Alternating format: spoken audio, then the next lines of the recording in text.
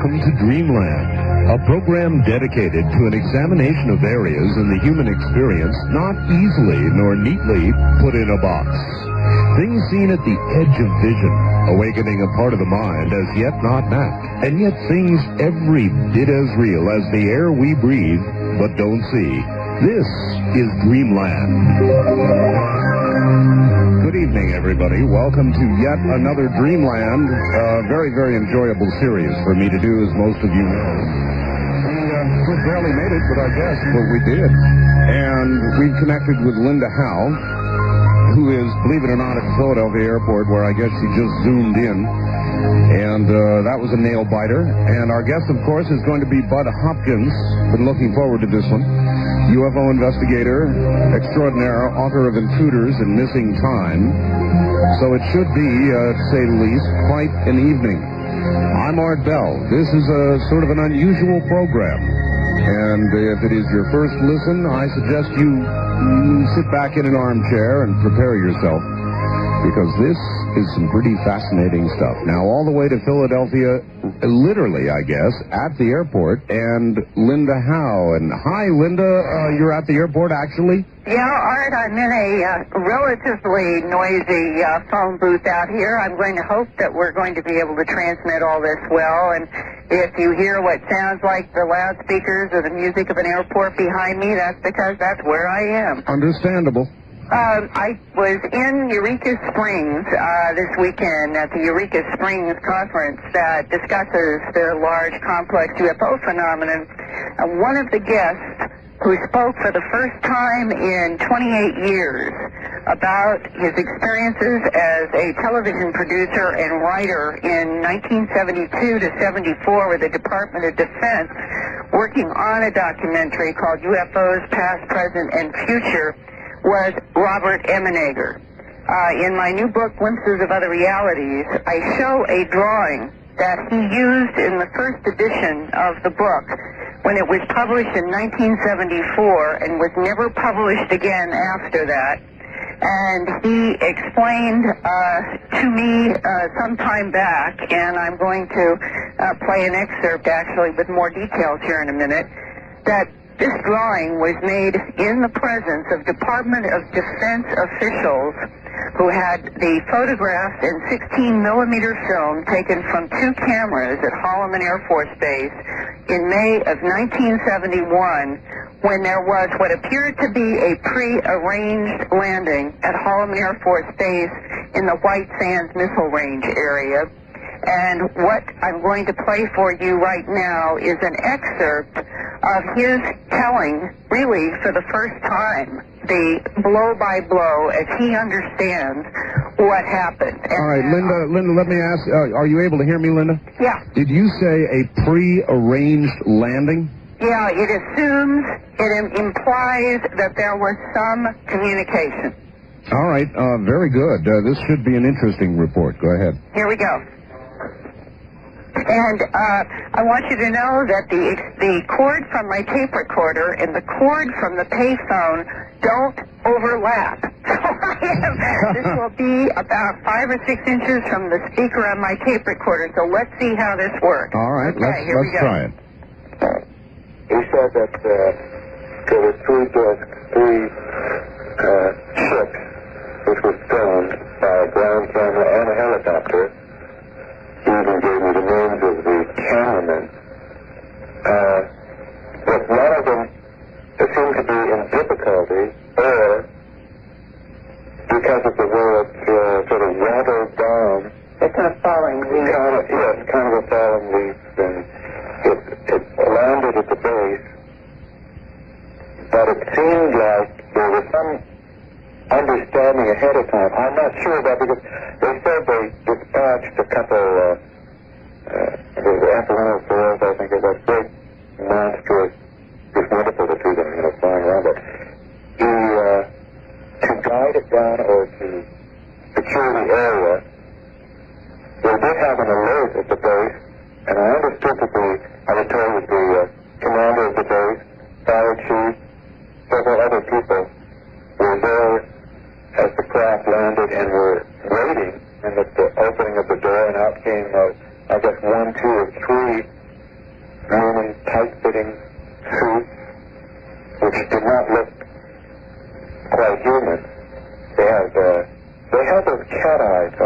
look to them. Very, very thin mouth. They had almost like a Sumerian-looking hat, as a matter of fact, rope design, and even Sumerian-looking face. It would look like that to me. It was a very large, almost beast-like nose. Yes.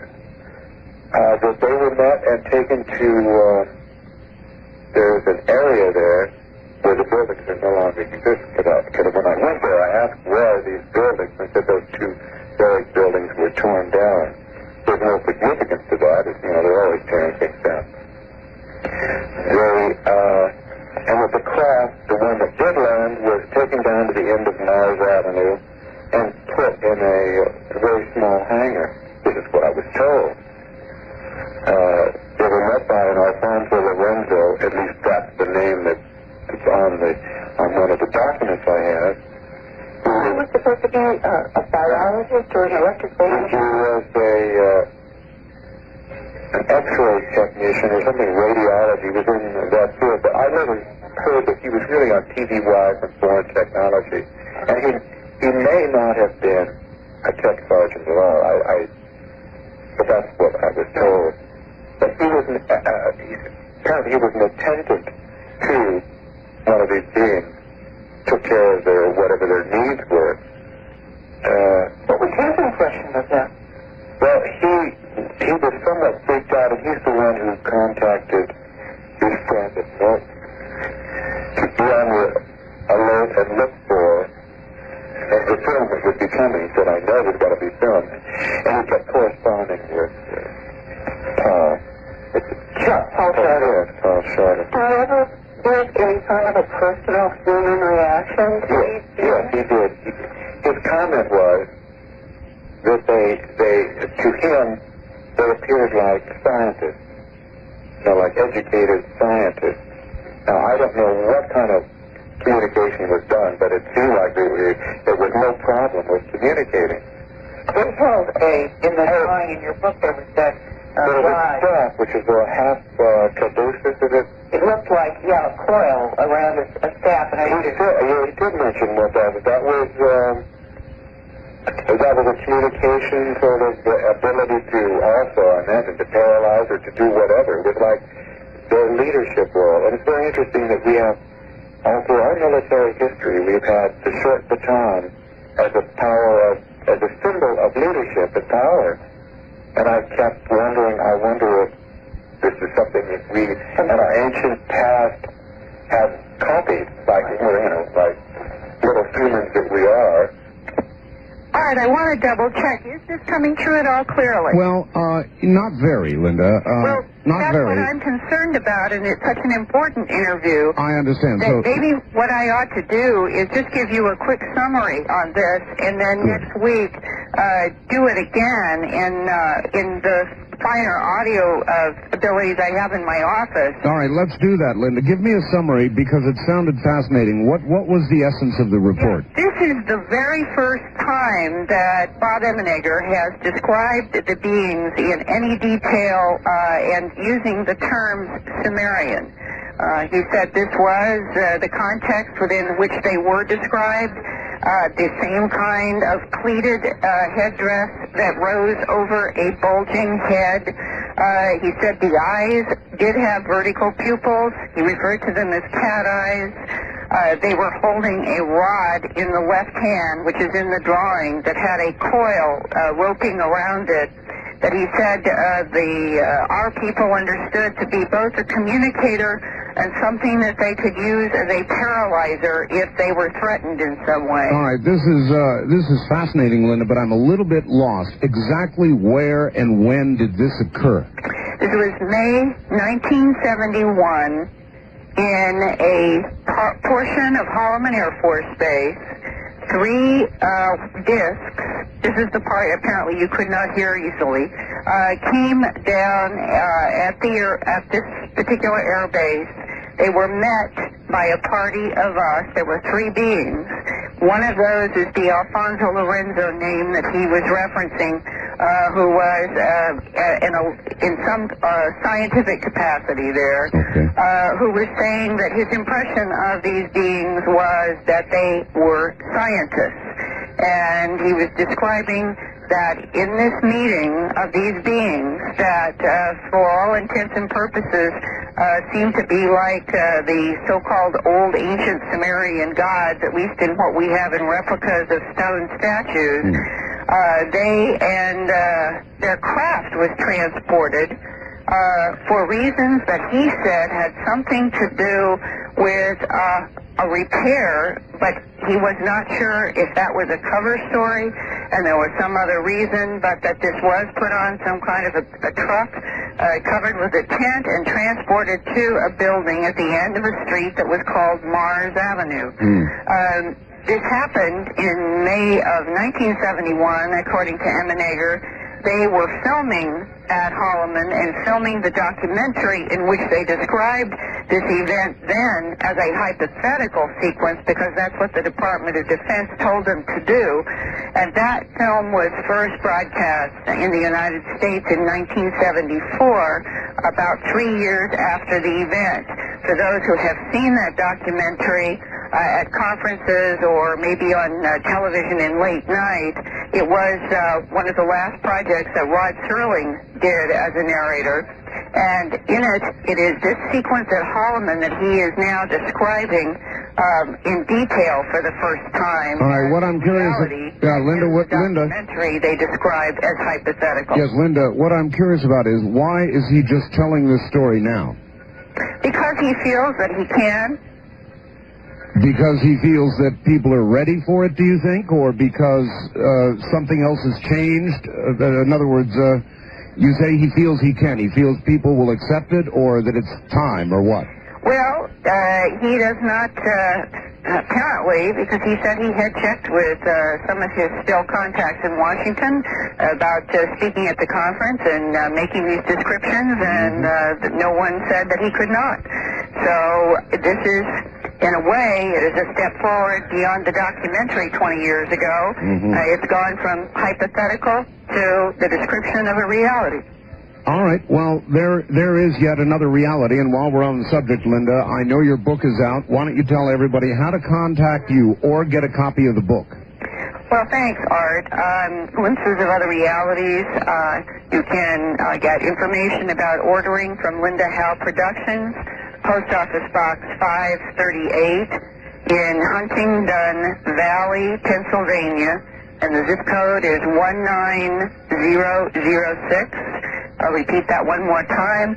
Post Office Box 538 in Huntingdon, Hunting, D as in dog, O-N, Huntingdon Valley, Pennsylvania. And the zip code is 19006. And next week, I will redo this so that you can hear his interview clearly. And I'm sorry I got trapped late on an airplane in an airport. Oh, no, that's quite all right, Linda. And if it had been any closer, I suppose you'd have been calling from in-flight. I would have had to. All right, wonderful. Thank you. Well, thanks, and my best to Bud Hopkins. All right, take care, Linda. Take care, Art. That's Linda Howe, literally at the airport. And sometimes that's the way things work out. I thought she had perhaps spaced out on the time change that, of course, we all went through, the 1-hour time change. Well, on a summer afternoon in 1964, Bud Hopkins and 2 others watched a small, round, metallic craft maneuver in the sky over Cape Cod. This daylight sighting marked the beginning of his interest in UFO phenomena. But his first nationally known investigation did not take place until 1975. Well, I understand that. You need a while to think about an experience. Then a UFO apparently landed less than a mile from Manhattan, was observed from various vantage points by a number of witnesses. Bud Hopkins' carefully researched account of this incident appeared in the Village Voice Cosmopolitan magazine and elsewhere, and was covered extensively by television and radio. Bud is an accomplished author, probably the nation's premier UFO investigator, and he has appeared just about on everybody's important television show. And I'm sure that you know him, so he doesn't really need a great introduction beyond all of that. Let's go to Bud Hopkins.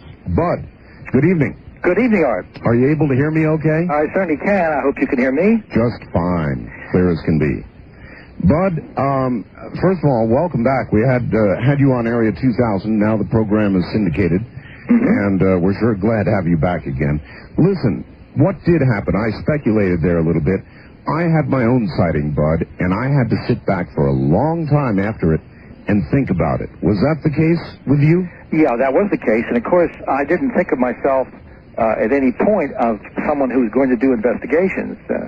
I was making my art and exhibiting, and that was my life. And it wasn't until this friend of mine reported an object landing near his car and little guys getting out, little figures and so forth, right, in a quite dramatic way, that I just simply thought, I've got to look into this. And so I think I was sort of pulled into this business by circumstance rather than by choice. But I think you're right about sitting back and thinking it over. You see, no one could overestimate, really, the resistance all of us have to what this really implies. This is the biggest change, the biggest event in all of human history. It is, if it's going on.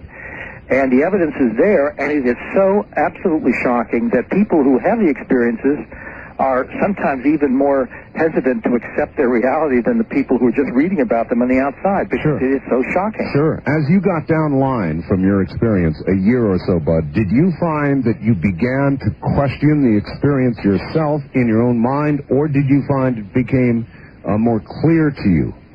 Well, that's an interesting question. I would say, depending upon the day you might have asked the question, one or the other might have been the answer. There is a strange way in which, if everything's going well and the world seems orderly and the edges are nice and clean, you just convince yourself it just must have been something. You don't know what it was. It must have been something. So you convince yourself as best you can that it's just something that's going to go away, because it has to have an explanation. On the days when the imagery comes back in your mind vividly, and God forbid you've read about somebody else having a similar thing, it comes back to haunt you. This really happened. Right. And so I do think that the ambivalence is bound to be there. You know, one of the things, Art, that bothers me a great deal is TV programs or whatnot, when they're dealing with people who've had abduction experiences. They will say so-and-so claims to have been abducted. Right. No one, but very few people will step up and say, I had an abduction experience, I claim this. What people really say is, this happened to me, it is so confusing, it is so upsetting, it's totally real as far as I'm concerned, but it just can't be. I'm having trouble even believing it. Sure. So therefore, it's a long way away from a sort of a cold-blooded, clear-eyed claim for anybody. Well, maybe it's easier for the storyteller, no matter how it is, how real it is to the individual, Bud. Maybe it's easier for the storyteller to, in essence, give themselves an out if the other guy, hearing the story, says, "Boy, what a bunch of baloney." Yeah, well, I don't think it's so much the fear, although that does enter into it, the fear of ridicule. It's the fact that if you accept the reality yourself, what this does to your whole belief system about virtually everything in the world. Yeah, but there's a lot of fear about the listener and how they're going to react. I remember after my experience, I thought, do I say anything or don't I say anything? I finally decided to, but I was in great fear, Bud, about what people would think of me. Yeah, that's true. Well, this is, excuse me, I've just finished writing an article which I'll be publishing fairly soon. I'll send to the MUFON Journal. And the title is Losing a Battle but Winning the War, something to that effect. Yes. The basic point is that we're winning the war about bringing this material and this phenomenon, the abduction phenomenon, to more and more serious mainstream attention. Matter of fact, just last week I had Susan Spencer here from 48 Hours doing some work. They're going to be coming back next week on a 48-hour special. But I mean, the New York Times, Time Magazine, I've been interviewed recently by, a lot of very fine mainstream people. We are winning the war for simply the idea that this has got to be taken seriously. Whatever idea about it you want to have, whether you think it's some completely strange, new, modern psychological aberration or whatever, or whether you feel that these events are real, still more and more people are coming to the conclusion you can't just sit on the sidelines without looking into it. But the battle we're losing is the fact that a particularly virulent group of what I call true believers are people who believe that this cannot possibly be true. In other words, they have a very narrow belief system. These people like to think of themselves as debunkers or skeptics or whatever. But there's a very narrow group of them who have set about almost single-handedly to make a climate exist, to bring about a climate of opinion that makes it almost impossible for serious people with a lot of risk to come forward and talk about their experiences. Sure. That battle we're really losing. I've worked now with maybe 450 people, something like that, one-on-one, who have had abduction experiences. And one of them was a NASA scientist. I was just approached the other day by my seventh psychiatrist who's had his own experiences, police officers, military, and so forth. Actually, a person I'm going to be working with shortly, her father was up for an Academy Award recently, a major category. These are people from all walks of life who now, of course, if they did come forward, it'd be extremely important for the credibility of the whole issue. Right, but I was going to ask, what happens to a NASA scientist who claims or claims publicly that he was abducted? Well, might be looking for a new job. I don't know. It's hard to say, but I would say to any NASA scientist in a situation like that, don't go public, because the climate that's been established of ridicule by these virulent reputation trashers, really, sure. Is such that they are trying to create a climate in which nobody can come forward and talk about this objectively in terms of personal experience without enormous risk. And to show you the level of the risk, I've received 2 letters, 2 different people, women, who had explored their experiences, and now we're in the divorce court, and their husbands were trying to get custody of the children on the grounds that the wives were crazy because they believed they'd had these experiences. You can imagine, if you were a neurosurgeon, or if you were a police lieutenant, would you ever come forward and talk about that under the present climate of ridicule? No, I don't think so. I advise people not to. It's really amazing that this many do, and if you get a chance to talk to them first, you say, no, don't do it. I actually do. Now, I'm involved in an extremely important case here in New York involving witnesses to an abduction that was evidently put on for people to see. I mean, a very important political figure was involved as a witness, and it was a kind of a show for this person, I believe, as the inferences you make from the evidence. And there are numerous witnesses, including a new witness that I had just recently uncovered. But the point is, I have given the advice to these people not to come forward, because the skeptics are ready to savage anybody who reports this kind of experience. Well, I was about ready to ask you for some names, but obviously that's not going to happen, is it? Yeah, can't do it. And that's a big problem. That's a battle which we really are losing. How big a person are we talking about, Bud? Well, we're talking about, it's hard to say, let's find an analogy. Let's say the importance of the level of, let's say, a former Secretary of Defense of the United States, a former Prime Minister of Great Britain, something of that level. Oh, that's we're talking very, very high. Yeah, that's. But the point is. All right, Bud. Listen, the point is we're at the bottom of the hour right now. Okay. So let's take a quick break, and we'll be right back. My guest is Bud Hopkins, and this is already fascinating stuff. You're listening to Dreamland on a Sunday night from the CBC Radio Network.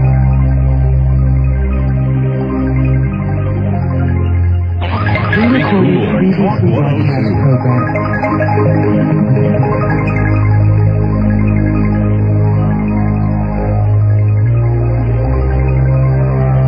This is a pre-recorded previously broadcast program. From the Kingdom of Nye, this is Dreamland with Art Bell on the CBC Radio Network. Another Sunday night, another Dreamland. My guest is Bud Hopkins. And he really ought not need anybody's introduction, and he really doesn't.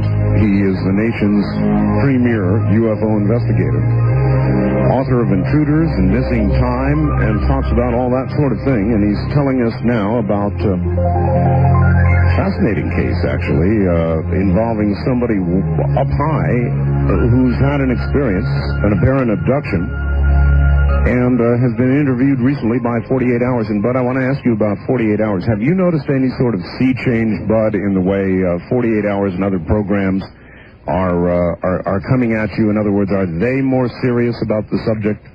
Absolutely, Art. I don't think there's any doubt about it. And I believe that this really the change began back in '87, because there was a simultaneous appearance of my book Intruders through Random House, Whitley Strieber's book Communion through Morrow, and Light Years by Gary Kinder. I've forgotten the publisher, but it was a major publisher. 3 books came out at the same time, taking the subject very seriously, and they were published by major publishing houses. And at that point, there was just no way that the press could totally ignore this, and things began to change at that time. I was favorably reviewed in the New York Times and the Washington Post and places like that. 2020 did a piece and so forth.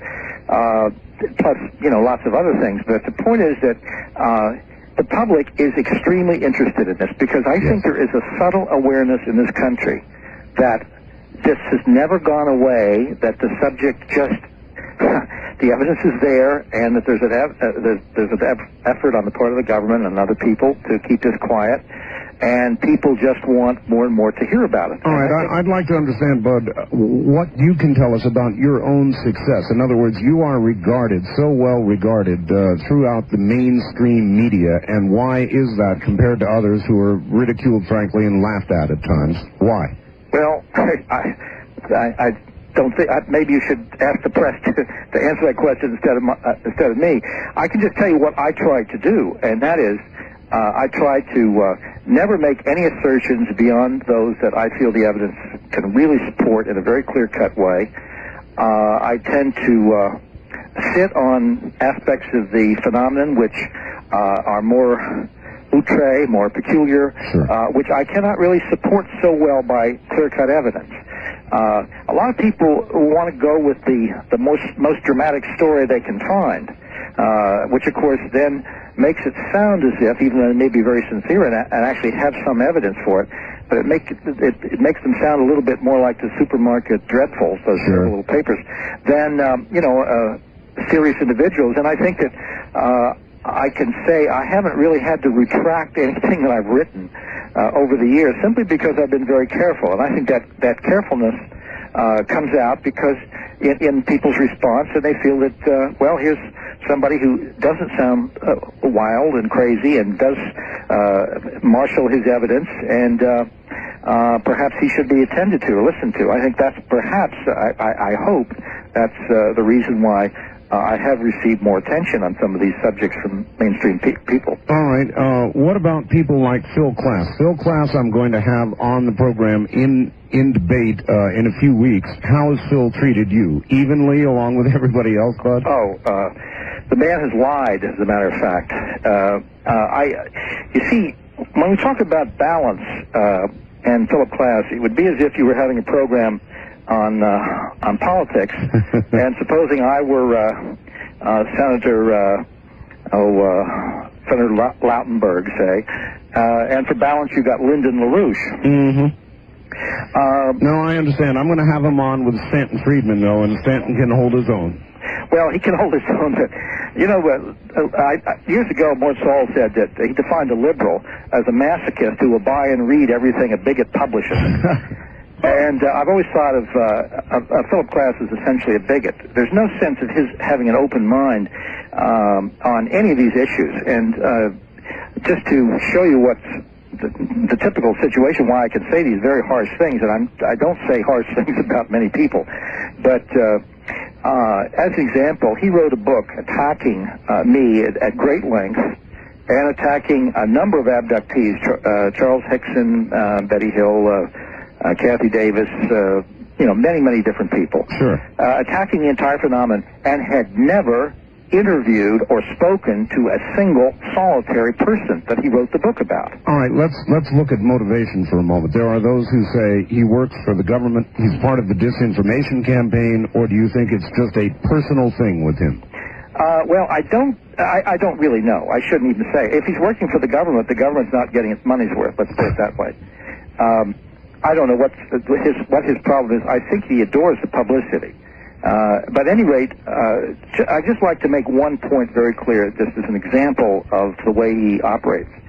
He started attacking abductees, and he doesn't he doesn't do this in any kind of even attempt at a gentle way of saying, well, maybe these people are misguided or something. He implies everyone is a liar and a crook.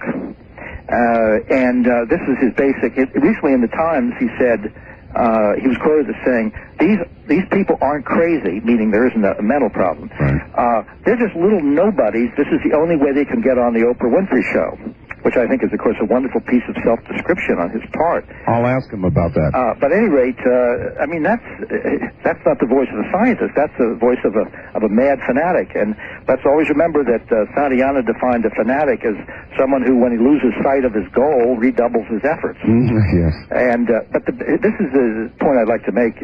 He started attacking abductees a long time ago, saying if they really had these experiences, they would report them to the FBI. Which is kind of funny. If you're Charles Hickson and you're in Pascagoula, Mississippi in the middle of the night, how do you find the FBI? Absolutely. You go to the local police. But at any rate, he said the reason they don't report to the FBI is because there's a federal law against falsely reporting a kidnapping, which would imply that they're aware of that law and therefore since they've made up the whole story, they're afraid to report it. Right. Well, of course, to report it to the police, there's a state law always against falsely reporting a kidnapping, too. It's the same thing. It doesn't make any difference. You don't have to bring in the FBI. But years ago, under the Freedom of Information Act, we got an internal FBI memo describing an abduction reported to it in 1967. And copies of that were sent to class, of course. Meanwhile, when I did the Oprah Winfrey Show with him one time, the only time and I will never do it again, the only time I ever appeared with him, I handed him a copy of my letter to the FBI reporting all of the cases that I had been working on and demanding an investigation. Oh, really? How do you react to that? Well, he was, of course, his immediate thing was to counterattack and say, well, you should have done it earlier, you know. And, of course, it was an exercise in futility because the letter I got back from the FBI was exactly what I expected. You know, dear Mr. Hopkins, the FBI does not look into such cases. Please report it to MUFON, etc.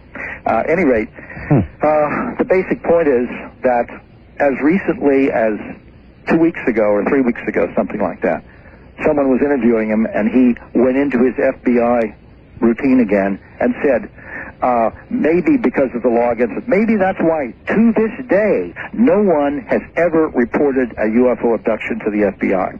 Now, that is an outright lie, which he knows it to be a lie. I don't know what's eating the man. He certainly seems to be an unhappy human being. But I wish you well with your experience. I think I've talked as much as I want to about this man. Yeah, that's fine.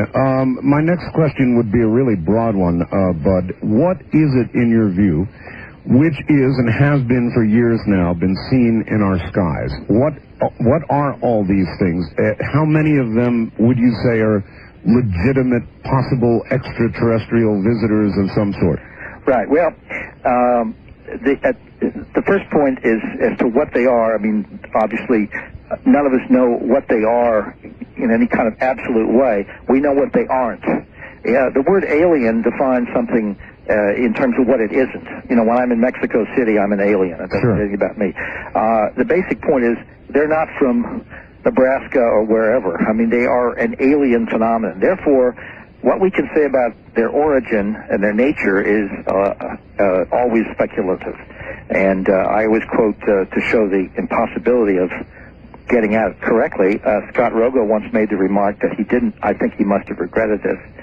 He was a good man and died far too young, but he did make this little slip, and he said he didn't believe that UFO occupants were extraterrestrial because they were not doing what extraterrestrials would do.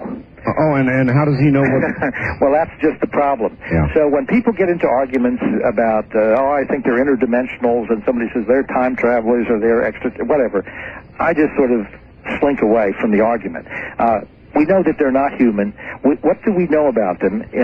We know that they obviously exhibit intelligence. They have a humanoid appearance. They have obviously a technology which is thousands of years ahead of ours. They seem deeply interested in us. They are deeply foreign to us in their sense of not really understanding human emotions. We know many, many, many things about how they behave, but as to what the bottom line is, what their goal is ultimately, what they're going to be doing a year from now, 20 years, 100 years from now, we have no way of knowing. You are okay, but you are nevertheless convinced that they are in one of those categories, whether it's interdimensional or it's extragalactic or whatever it is. They are physically real at least some of the time. Now, they seem to be able to dematerialize, virtually disappear, and so forth and so on. Whether you want to invent a term called interdimensional, or whether we want to just say it's an advanced technology, you can flip a coin. It doesn't really make any difference to me. But the point is that they represent a non-human intelligence from elsewhere, which is of enormous advancement over us technologically and so on. All right, we are a commercial operation, so we're going to do a little of that right now. Bud, relax for a second. We'll be right back to you. Okay. All right, my guest is Bud Hopkins, and if you've been listening, you well understand what the subject matter is. We'll be right back with more of it. We're going to take some calls tonight. Yes, we are. Very interested in that. Yes, well, they're coming up in the next hour, Bud. Good. Absolutely. Are these friendly beings, or are they, what are they? In other words, we see one of these things, what would you advise a person? Walk up and offer your hand, or run like hell? Well, the truth of the matter is you're probably not going to have any choice one way or the other in this. They seem to be able to control the situation as they need to. Now, the basic point about this, which is extremely, I think, central to understand, is that all of our science fiction films and the simple stories and so forth have always dealt with visitors from outside, extraterrestrials or whatever, as one of two types. Either they're going to come as conquerors, body snatchers, etc., or they're going to come as saviors to clean up the environment and close up the hole in the ozone layer, etc. They're either going to be, in other words, gods or devils. Yes. And neither one of those descriptions fits what we're getting. What we're getting is, we might call a third world, a third force. They seem to have their own agenda. Their own agenda does not involve any kind of causing of deliberate pain or deliberate hardship or taking over the world or anything of that sort at this point, because they've been here for a long time, and I have abduction cases that go back to 1929. They could have done an awful lot of mischief had they wanted to in the meantime. And, of course, in all of that time, there's absolutely no sign they've done anything to help us out either. Nothing stopped, for instance, the Holocaust. Nothing stopped our dropping bombs on Hiroshima. Nobody stopped the Korean War, the Vietnam War, or the carnage and the genocide that various factions have practiced since then. Nobody stopped the spread of AIDS, the problems of cancer, the difficulties with our planet, the environment. They seem to be bent on their own purposes, which are not malevolent or benevolent.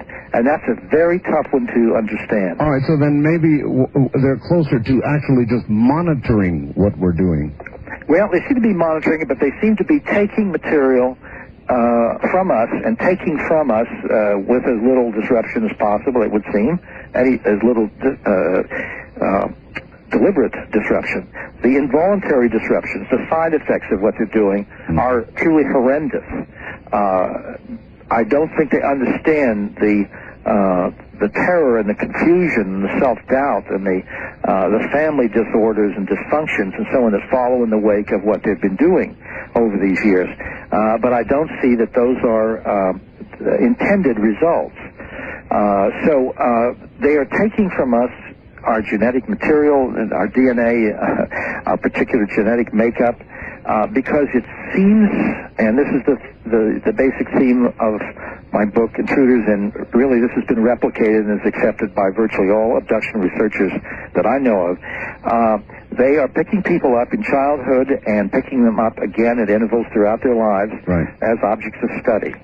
And they seem to be taking sperm and ova samples and genetic material in what is apparently an attempt to create a mixture of themselves and ourselves, a hybrid being. And quite along with that, they seem extremely interested in understanding our emotions, our thoughts, our feelings about one another, our sense of relationship with one another, love we feel for one another, for our children, and so forth. All of those wonderful human things they seem to lack, and they seem to be very anxious to acquire them. Well, as you look at their behavior, Bud, would you say they're more likely, let's see, how can I put this? Would you say they're more likely our creators, or they are tampering with what has been created? Boy, that's a tough one to answer. I mean, we're out in real deep speculation. I mean, there are a lot of people who talk about them as our creators and so forth. The idea being that we must have some common genetic root for a hybrid program to work. I really don't know how to answer that. My feeling, though, Art, actually, is that on Earth, females carry their babies for 9 months. The fetus is in their bodies. And when they give birth, there's a tremendous sense of connection, of bonding with their children. If you imagine some kind of developed species which no longer reproduces by that method, which no longer has females that go through the discomfort and warmth and everything else of carrying a child inside the body and giving it nurturance and so forth, if they have evolved past that and they somehow need that, they feel that perhaps they've reached some kind of evolutionary dead end, and there are reports that would suggest that we can't, again, we're in speculation. Okay, again, that it is they have reached the dead end. Yes, exactly, they rather than us. I think they're envious of us, to tell you the truth. I think that they're gaining spiritual and emotional nurturance from us at the same time that they're taking, forcibly I should say, our genetic material. All right, a lot of people speculate in order to do that, there was with our government or somebody a deal made, Bud, a long time ago, some kind of a technology swap for genetic tampering permission or whatever. I think that's totally without foundation. I think it's even kind of ludicrous, just on the ground that if all we've gotten out of it is some stealth technology, as people allege, stealth planes manage to cost an inordinate amount of money and don't even work very well. I don't know what we've gotten out of it. I don't see anything that we've gotten out of it that any kind of quantum leap in technology. I wouldn't, on the other hand, say that we haven't perhaps found wreckage if they have had accidents and acquired that wreckage and tried to reverse engineer that wreckage in some way to learn what makes their equipment go. But the idea that, I always used to think, under the previous administration, I always sort of made a joke about it, that I always saw the idea of small gray men with clipboards standing in Dan Quayle's office with a list of children they wanted to abduct that week, or aluminum siding salesmen, or whatever. I mean, it's just totally foolish. They can do whatever they want to do. They don't have to ask any government permission from anybody. I think that kind of theory gets foisted upon us because a lot of people who look into this have a natural paranoid tendency, and I don't mean that in the strict clinical meaning, but conspiracy theories are wonderful for a lot of people. They abound. And, of course, you understand paranoia is a wonderful thing because it instantly organizes what's otherwise chaotic. If you and I have a flat tire in the afternoon and lose at poker in the evening, we think we had a couple of bad breaks, but the paranoid will tell you who did it to you and why. That's right. So the point is that if there's a lot of paranoia about the UFO phenomenon, there's, of course, tremendous paranoia, and some of it obviously very deserved on the part of belief about the government. So if you can put the two together and say the two are working hand in hand, we've got a kind of very satisfactory thing. All right, you almost speak as though there is not a government cover-up. We're close to the top. No. There is one. Absolutely. But there's a big difference between complicity and some kind of a deal that where the government or some branch thereof is quote-unquote allowing the aliens to abduct thousands and thousands and thousands of our citizens daily. So, in other words, you think the government may understand that it is here and that they are here and even have evidence of that, but not really know what the story is themselves? Absolutely. I think that their knowledge is far more extensive, I'm sure, whatever branch this is, than my knowledge or anyone else's. But the point is, what can they do about it? I've used this example again and again. If all a president can say is, ladies and gentlemen, they're here and they're flying around, they can outfly anything we have, and they're taking our people on these 1 and 2 and 3 hour abduction events, medical experiments, sperm and ova sample being taken. They erase people's memories. We have no idea what it's ultimately leading to, whether they're going to be friendly or not. We don't know what this is all about. There's nothing we can do about it. Thank you. Good night. We'll talk about it when we hear more. So in other words, why say anything? You're just going to scare a whole bunch of people. And without any... Could you imagine being in the bond market when something like that drops? No, I cannot. Bud Hopkins, hold on. We're going to take a break, top of the hour, then we'll come back and take phone calls. This is Greenland. On a Sunday evening, I'm Art Bell. My guest is Bud Hopkins, nation's premier UFO investigator. Get close to your telephone. Get ready, because you're about to have an opportunity to speak to him.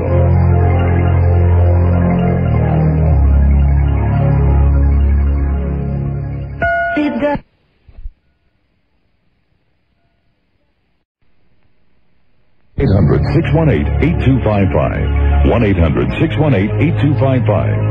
First-time callers, area code 702-727-1222. Or the wildcard line at 702-727-1295. This is the CBC Radio Network. And we own the night or evening, whatever day part it happens to be. My guest is Bud Hopkins. And as the man just told you, those are the telephone numbers. The telephone lines are now open. Bud is our nation's, I believe, premier UFO investigator. I'm honored to have him on the program. Bud, are you there? I certainly am. Okay. And if I may just make a comment, because we do live in the real world too with this, all the rest of this, I'm sort of astonished at the heavy-duty right-wing bias of the news reports we're getting. It's really quite a program. It isn't so much news as a little sermonette about how bad anything liberal is. I'm surprised, but anyway, I don't want to short-circuit what we're talking about. But we do live in the real world, and these other things are important to us, too. They really are. And does the twain ever meet, Bud? Oh, yeah. It does.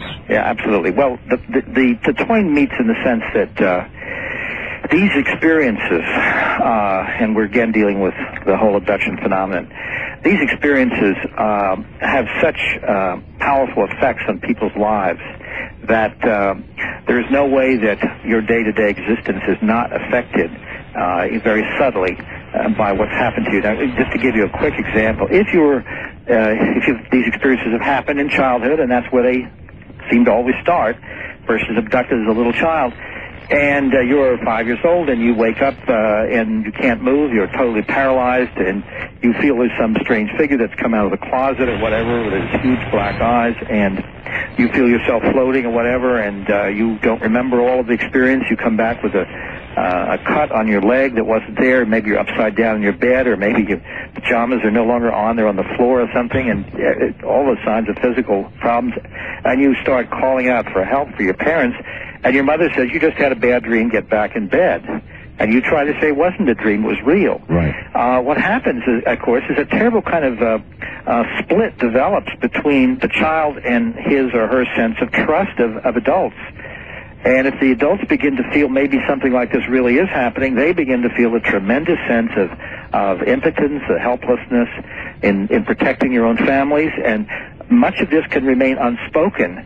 And it does not help anybody in your day-to-day existence, whether you're talking about your first-grade teacher or your friends at school. You're afraid to let them know that these strange things are happening to you, which you think, am I crazy? Is this me? Or what is this? Sure. All right, but one other thing. You brought up politics, so one question, then we'll go to the phones, and that is, this administration, they've revealed an awful lot about the nuclear testing and a bunch of other baloney that's going on. What kind of hopes do you have that they're going to release information or what they know about UFOs? Well, my hopes are slender, sad to say. I mean, we have been hearing day after year after year after year this is the year and they're going to come clean and so on and so forth. I honestly don't see how they can do that without really terrifying the country. They've put themselves in a completely terrible position by the government cover-up program, because by denigrating the experiences of literally millions of people, they're really saying, you didn't have these experiences. You either made them up, you're a liar, or you're mentally ill. It didn't happen. Some problem psychologically. And this is, of course, very much like on a national scale what I was describing within a family, where the parents are telling the children, this didn't happen to you. You just had a dream, and the child knows it wasn't a dream. The people who've had these experiences know that the government is lying to them. And, of course, it means that they have no place to go for help, although we're trying to supply that as best we can with our limited resources. Numbers of researchers and mental health professionals are turning around to this, but in the meantime, to help people as best they can.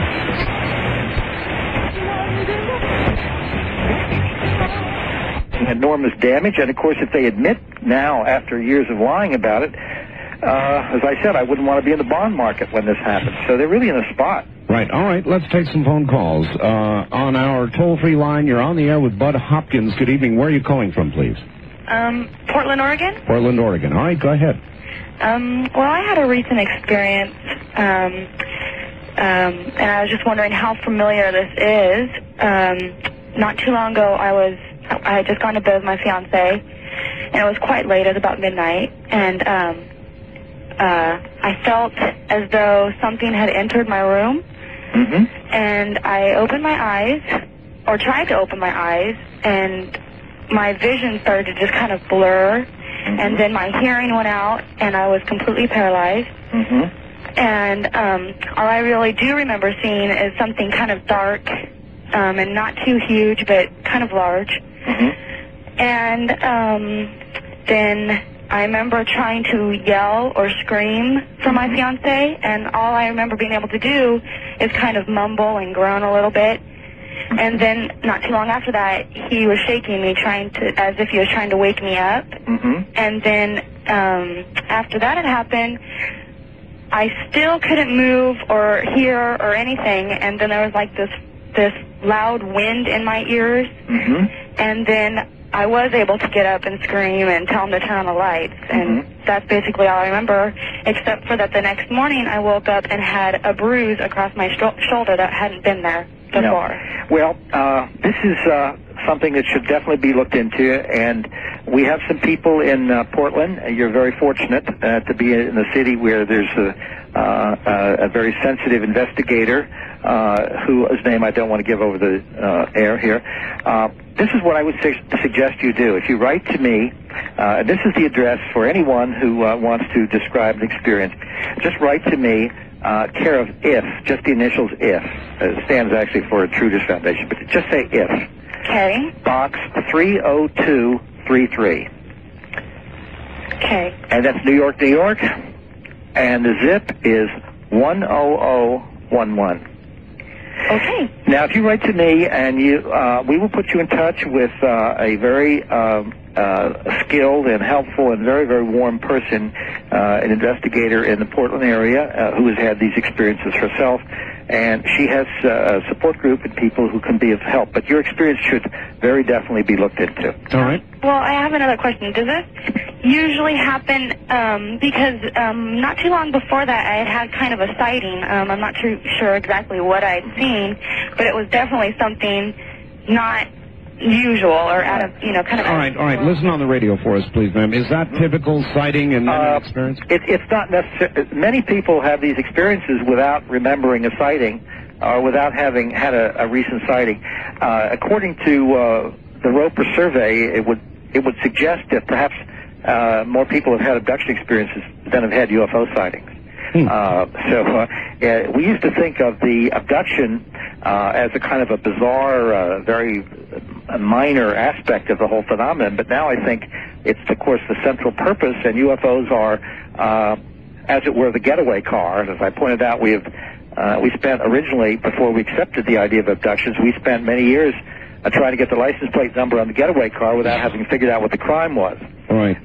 So UFO sightings are not necessary, and are not necessary for someone to have had these experiences. All right. On the wild card line, you're on the air with Bud Hopkins. Good evening. Where are you calling from, please? Good evening. This is Fritz from Los Angeles. Los Angeles. Yes. Okay, Fritz. Go ahead. Now to a very serious, sensitive subject about the alien. Way back in 1965, I learned about two alien federations on a cosmic doorstep. Now, the kind ones with a democratic, utopian, free will belief, and the not-so-kind ones with a socialistic, I'm your leader, you will follow me system. What I want to say is that for hundreds of years there has been a great conflict over who will connect with this solar system. Now, my question to Bud is, have you heard new research running into this conflict about the two alien races out there who want to see this take over the Earth sooner or later. All right, thanks, Rich. Well, we've got the left and the right in this country. It's kind of a question about extragalactic politics. I would say that what's been described here is essentially, with all due respect to Fritz, it sounds to me like the kind of projection that we get from people who want to put this in the duality of gods and devils, gods and demons, and so forth, that I was talking about earlier before. I haven't seen, in the 18 years I've been doing this kind of research, I haven't seen any sign that we have different groups doing specifically different things. Now, we have different physical types described from time to time, but they very often are seen in the same ship doing the same kind of work with human beings that I've been describing. Do you think that they are in contact with each other, aware of each other, or are we being simultaneously contacted or sporadically contacted by many different groups and different origins? Very hard question to answer, Art.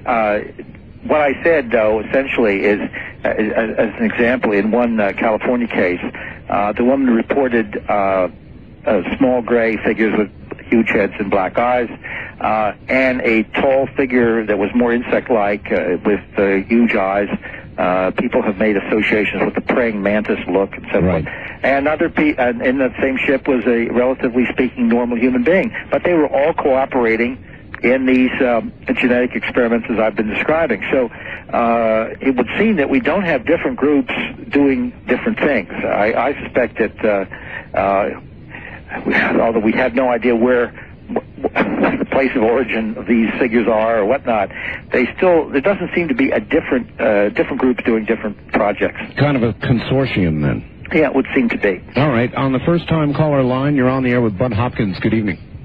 Well, good evening. I can't believe I got through. You have. Where are you calling from? This is Bill in Albuquerque. Yes, Bill. And I wanted to ask Mr. Hopkins if he's the one that wrote Missing Time. I read that book, and I forgot it completely. Is he with the alien? You mean you had a missing memory about a book, right? Yeah, about your book. No, my question is brief. I want to know if you think that we have experimental aircraft that flies as fast as the speed of light. All right.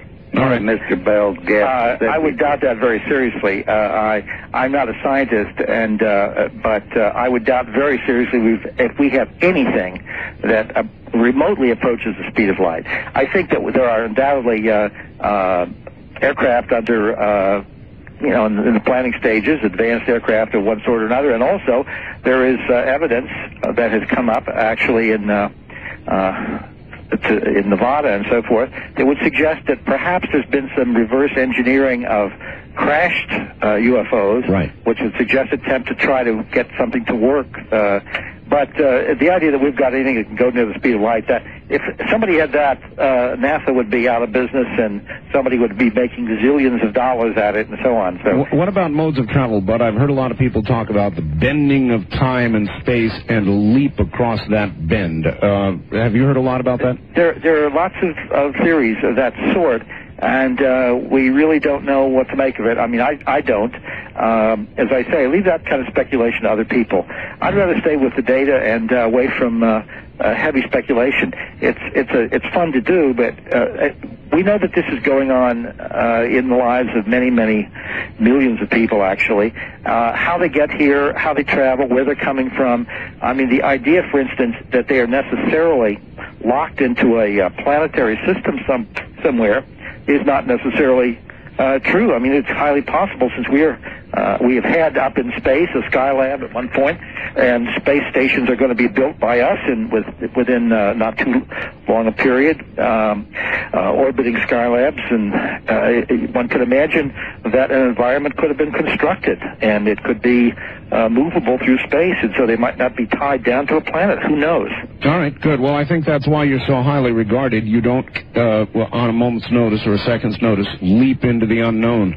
We don't. Yes, we don't know. Good. All right. Good evening. On the toll-free line, you're on the air with Bud Hopkins. Where are you calling from, please? Lawrence Laboratories, Livermore, California. Very good. Well, I'd like to contribute by helping Bud Hopkins and your audience understand the nature and the origin of UFOs. All right, sir. Are you on a speakerphone? And if you are, could you pick up the telephone? Well, I can't do that because I'm in an unsecured area, and I don't want my fellow workers to know tonight. That's just fine, then. Go ahead. We'll put up with it. Just before Einstein passed away in the 50s, he was working on the time continuum theory and trying to explain it.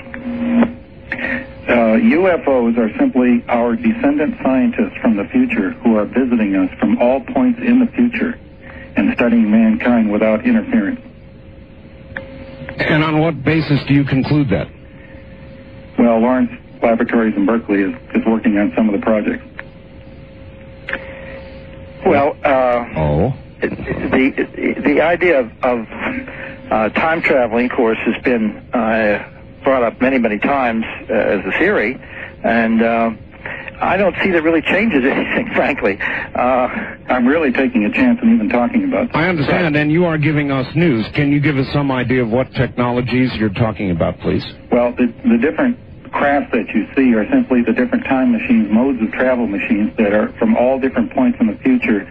They're simply scientists who are coming back with a policy of non-interference, studying the history of mankind. That's why they're taking DNA samples to the future to find out what has gone wrong with mankind in the future. That's quite incredible, and they're not extraterrestrials. They're from right here. They're from right here. That's why we see ships, as you call them, materialize and dematerialize, because they're simply going in and out of time. The issues, the descriptions, of course, here of time traveling, I mean, it fits one of the modes of explanation of the UFO phenomenon that we've had for a long, long time, along with, ideas of interdimensionality and so forth. So what you're saying is a theory that's been around a long time. The news would be, if you can say officially, that this is some kind of government, that Lawrence Livermore Laboratories is working on something. There is a point in the future where mankind learns to travel in time. Mm-hmm. Well, and it's less than 200 years. Uh-huh. Well, the issue would be if some kind of statement could be made that would be official about this, that would be big news. Maybe this caller would like to comment on the paradox problem, since you seem familiar with what... There is no paradox if there's non-interference. All right, good enough. All right, I've got to run, caller. Well, there is, of course, an amazing amount of interference. Lives are being interfered with daily. Suicides have resulted in this. In other words, the interference is extraordinary. So it isn't a question of let's say, deliberate interference in the sense that governments are being changed or altered or something, but lives are being altered on a vast scale. I don't feel it's possible to say there's been no interference. But that was a remarkable call. Would you like that person to contact you privately? Well, I would like to hear more. Yes, absolutely. And he could, that address could be given. I would like to talk to him about it. As I say, the theory has been around for a long, long time. The question is whether or not there's some kind of official statement coming from, from a research scientist. Absolutely. All right, Bud, that's the news. Yes, that might be big news. But hold on, we've got a couple of things to do. Let's get those done. And let me give Bud's address. Write simply to IF Box 30233, New York, New York 10011. Did you get that? IF Box 30233, New York, New York 10011. And we'll be back to Bud Hopkins in just a moment. I want you to know it. Okay. All right. Hello there. On the toll-free line, you're on the air with Bud Hopkins. Where are you calling from? I'm calling from Grants Pass, Oregon. Yes, KOPE. Yes. Go ahead. Hello there. Hello there. I find this absolutely fascinating. Good. Who am I speaking to? This is Bud Hopkins. Oh. Have you heard of the Sumerian story of how humans came to Earth? This is you're talking about the ancient astronaut work, and this is Sitchin's work and so forth? Yes, about the two brothers who came down from a 12th planet. Their father was the leader, and his his name was phonetically written as a star. One of the brothers had a staff with a snake on it. Yeah, this is material you've gotten from Sitchin's books, is that right? Some of them, yes, and some of the ancient writings of the Sumerians. Right. I find this absolutely fascinating, and I find it also plausible. Do you? Since they took the fertilized egg of a human being here on Earth and reimplanted it in the egg of the female astronaut, it seems to me so modern in its concept. Then they wouldn't have any idea that this was possible. Right. All right, thank you. We're way short on time. It's almost mythology. Essentially, I just hesitate to ever speculate on ancient astronaut issues. There's so much going on. I've had two people call me not too long ago in the past month. Two people call me after they had been returned from an abduction that had ended within about a minute or two from their phone call to me. And to worry about the Sumerians at this point in my life seems a long way away. I'll leave that to the historians. All right, Bud, we're at the bottom of the hour. It's almost mythology, isn't it? Yes, it really is. All right, Bud Hopkins is my guest. This is Dreamland on a Sunday night. I'm Art Bell. If you'd like to join us, pick up a telephone. I know it's very busy, but keep trying. You will get through. You're listening to the CBC Network.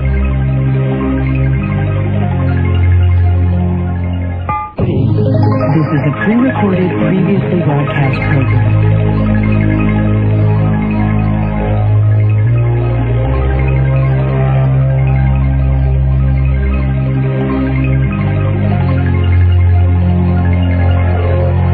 Kingdom of Nye. We continue with your calls on Dreamland with Art Bell.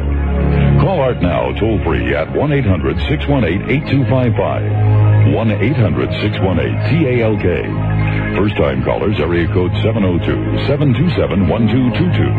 702-727-1222. Or the wildcard line at area code 702-727-1295. 727-1295 in the 702 area code. Now again, here's Art Bell. And Bud Hopkins. Good evening, everybody. An unusual opportunity for you to talk to what I think most of us consider to be our nation's premier UFO investigator, Bud Hopkins. Bud, are you still there? I certainly am. I'd like to make a comment here. Your point was the man was on a speakerphone a minute ago on the Lawrence Livermore call? Well, when I first heard him, I thought it was a speakerphone, and it may have been, and it also sounded like a portable because I heard it kind of wishing around a little bit. I see. What did he say it was? What do you mean? I forgot what he said, what kind of phone it was. I'm a little suspicious of the call, frankly. Yeah, I'm glad you had a chance to think about it. You thought it was perhaps not real at all. People don't tend to call and say I'm calling from Lawrence Livermore Laboratories, to tell you the truth. It's true. If someone is from a very highly secure area making a phone call and having his voice go out and so forth with apparently sensitive material, it's not the sort of thing that you announce on them. It is true. We're talking careers here. Yes, exactly. It's much more likely to say I'm a truck driver who stopped at a truck stop here, but I have this information. Yeah. This is what I have heard or something. Anyway, we can move on, but I just wanted to say for the audience, I may be doing this gentleman an injustice, but I'm not so sure about it. Let's see what you get in the mail. Okay. All right. On the toll-free line, you're on the air with Bud Hopkins. Good evening. Hi, I'd like to... All right, hold on, sir. Don't do anything yet. Turn off your radio first. That's number one. Okay. All right, now tell us where you're calling from. All right, my name is Eric, and I'm calling from Eugene, Oregon. Eugene, Oregon. All right, go ahead. And I'm calling to find out, are you familiar with Al Bielek and his time travel experiments? Yes. Mm-hmm. And how likely are they right now? How likely do you think that, they are? All right, thank you. That's a question about the credibility of Al Bielek. Yes. Well, that's a hard question for me to answer because I'm not as familiar with it as I should be. I'm aware of it. I know that he has devoted a lot of time to writing about it, lecturing about it, and I would prefer to just let this one kind of dangle. I don't like to step out and pontificate in areas that I'm not as sure as my knowledge and information as I should be. All right, well, let this one go. All right, let's go away from Al Bielek, though, and let me ask you about the Philadelphia experiment. Did something, in your view, Bud, happen? My general sense is that no, it did not happen in the way it was originally reported. Now, of course, Mr. Moore, who wrote the book about the Philadelphia experiment with Berlitz, I believe, together, has since felt that the evidence is not really compelling that such an event took place. That was a long time ago, and obviously every single one of these issues, such as that amazing event, the disappearance and reconstitution of a ship and so forth, if something like that were feasible, I think we would have used this in one way or another, militarily or commercially, whatnot. One of the problems, of course, with all of these ideas of which verge on conspiracy theory about super-duper government military gear or material that could have military usage, is that people forget we went through a war in the Gulf War recently, and of course we had no real special equipment in that war that gave us the ending we would have liked to have had. If we had had some really incredible equipment, I think right now, as I've always said, Saddam Hussein would be sitting in a jail cell right now next to Noriega, and we would still have Bush as president. We would still have the head of the CIA as the head of CIA. The Joint Chiefs of Staff would still be in place, and so on. None of that happened. All right. Well, that's a really good point. What about the other major events in fairly distant history? The one in New Mexico that Representative Schiff is now going to cause the GAO to apparently investigate. Well, that's a very different issue, because that has to do with alien technology, not military technology, such as the Philadelphia experiment would indicate. This is an alien event. I have absolute now, after many years of studying the evidence and noticing more evidence as it's accumulated, some very good research. Don Schmidt's been doing wonderful research on that. So is Stan Friedman, a number of people. I think that I definitely feel that something crashed, a UFO crashed, or two, perhaps. There was the speculation that two collided. Bodies were recovered, material was recovered, and I have no doubt about that at this point. All right. Very good. And on the toll-free line, you're on the air with Bud Hopkins. Good evening. Hi, Art. This is Brandy in Bakersfield. Brandy in Bakersfield. Hi, Brandy. Hi. I was disappointed because baseball preempted this show, so I've only been listening since 8:30. Oh, well, we're sorry about that. Oh, I mean, it's not your fault. It's the people at KZR. But anyway, I wanted to say it's a pleasure to speak with you, Bud. I just wanted to ask you, since you've researched this for many years, do you think that demonology plays any type of role in these abductions? And also, is there any way that Whitley Strieber could also come on the show? All right. Take it off the air. Thanks, Art. All right, thank you. And, of course, there is, I'll answer the second question, demonology. I'm sure you get that one a lot, Bud. Yeah. Well, again, as I've tried to explain, we have a basic need to kind of shove the whole alien phenomenon, abduction phenomenon, UFO phenomenon, into the idea of gods or devils. And I do not connect this with any kind of theological beings, demons, just as I don't connect it with theological beings, angels. I think that this is a very distinct phenomenon. Now, I'm not going to say that I don't believe that there are necessarily gods and devils in the real world. I don't want to get into a theological hassle here. We'll get a million calls from people consigning me to hell for my opinion, so I will stay away from that. But I definitely feel that this is its own business. It is not connected with demons. There are very, very possible mistaking identity situations where people feel the child is possessed of a devil or whatnot, who is having abduction experiences, and it might be kind of hard for some people to tell. I had a case where a woman here in New York, her parents were rather not very well educated, first-generation Italian family, and they used to bring in the priest every now and then with holy water to bless the apartment because these strange little men with big black eyes were coming through the walls. Oh, boy. And what else to do? They must be demons. So there is some confusion here, but I think it is a separate phenomenon. Well, let me turn the question around. Is that one of the main reasons that we're not told about all this because of the reaction in religious circles? Well, I mean, that is certainly possible. It creates a lot of problems for religious people, but it is not necessarily an insoluble problem. We have to remember, because, and I should mention that I have worked with a number of born-again Christians who are also abductees, and there was a problem for them of reconciling what was happening to them to their abduction experiences. Sure. And as I pointed out, many years ago, it was believed back in the time of Galileo that if the idea was accepted that we were not the center of the universe, that we were simply in a planet going around the sun amongst many other suns, then that would mean the end of religion. Because it was against the Bible, it was this, that, and the other thing. And that was what the theologians of the time believed. And, of course, now virtually everybody understands that we are just a planet going in a particular solar system.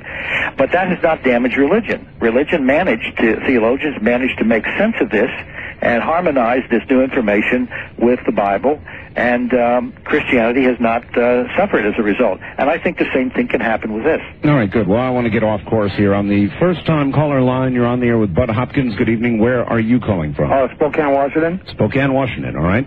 Mr. Hopkins. Yes, sir. Yes. How many of these abduction cases were preceded by a red light, a ball of red light coming through the wall first, like a probe? Well, many people who have had abduction experiences at one point or another have noticed unusual lights or balls of light in the room with them, coming through the wall, coming down the hall, whatnot. Often people describe these lights as acting as if they're intelligent, as if they're looking at you. That's right. I'm curious about, since you raised the question, that you must have had an experience along these lines. Yes, sir. Much like the young lady related about 15 minutes ago where she was paralyzed. Yeah, well, that's a classic account. Yeah. What was your experience, sir? Well, I woke up. I called before and talked to Linda Howe about this, and also Mr. Bell. But I woke up to a droning, whirring noise in the room, just whirring, a mechanical droning. That woke me up. And I looked up and he had a gigantic crucifix on the wall, and the ball of light came out the crucifix, and it just pulsated there, about the size of a baseball. And then it tracked the ceiling, went over the ceiling, went down her side of the room, and I tried to wake her up. And my girlfriend's really light sleeper. I said, wake up, please wake up, look at this. And she wouldn't wake up. Yeah. And when it got on her back, it pulsated for 30 minutes on her back, and she was sleeping on her stomach. It then proceeded off her back onto my chest. Now, once it got on my chest, I couldn't scream out no more. Yeah. I couldn't move. I started sweating because I was fighting it. I was trying to sit up in bed, but I could not move. All my eyeballs could do was go round and round. Yeah. Next day, I passed out or went to sleep. Yeah. I woke up about an hour and a half later, and the ball of light was leaving my chest, going off my body to the floor, back on the crucifix, where it just pulsated for about a minute. And it just went into the crucifix and out the wall. And it took me about a half an hour to recover before I could get up. Right. Now, but I was going to ask you, have you ever had anybody, do a study?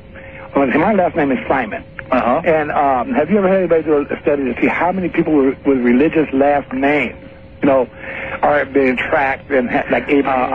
I honestly, Mr. Simon, I don't think there's any reason to think that any particular person is being singled out for this because of their religious beliefs, their last name, or anything of that sort. I mean, this is a worldwide phenomenon. We're getting this in areas where there are no Christians to speak of. For instance, these things are occurring in China, in the Orient, in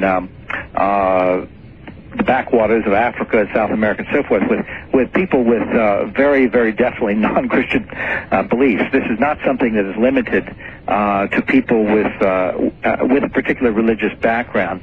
I think that's a coincidence in your case, sir, but what you described, though, certainly seems like something that should be looked into. So, again, if you'd like to write, I can put you in touch with somebody perhaps near you. Boy, the MO is beginning to sound familiar now, isn't it? Absolutely. Well, Art, let me tell you that when we did the Roper survey, one of the questions we asked was, have you ever, and these were not beliefs, these were, have you had these experiences?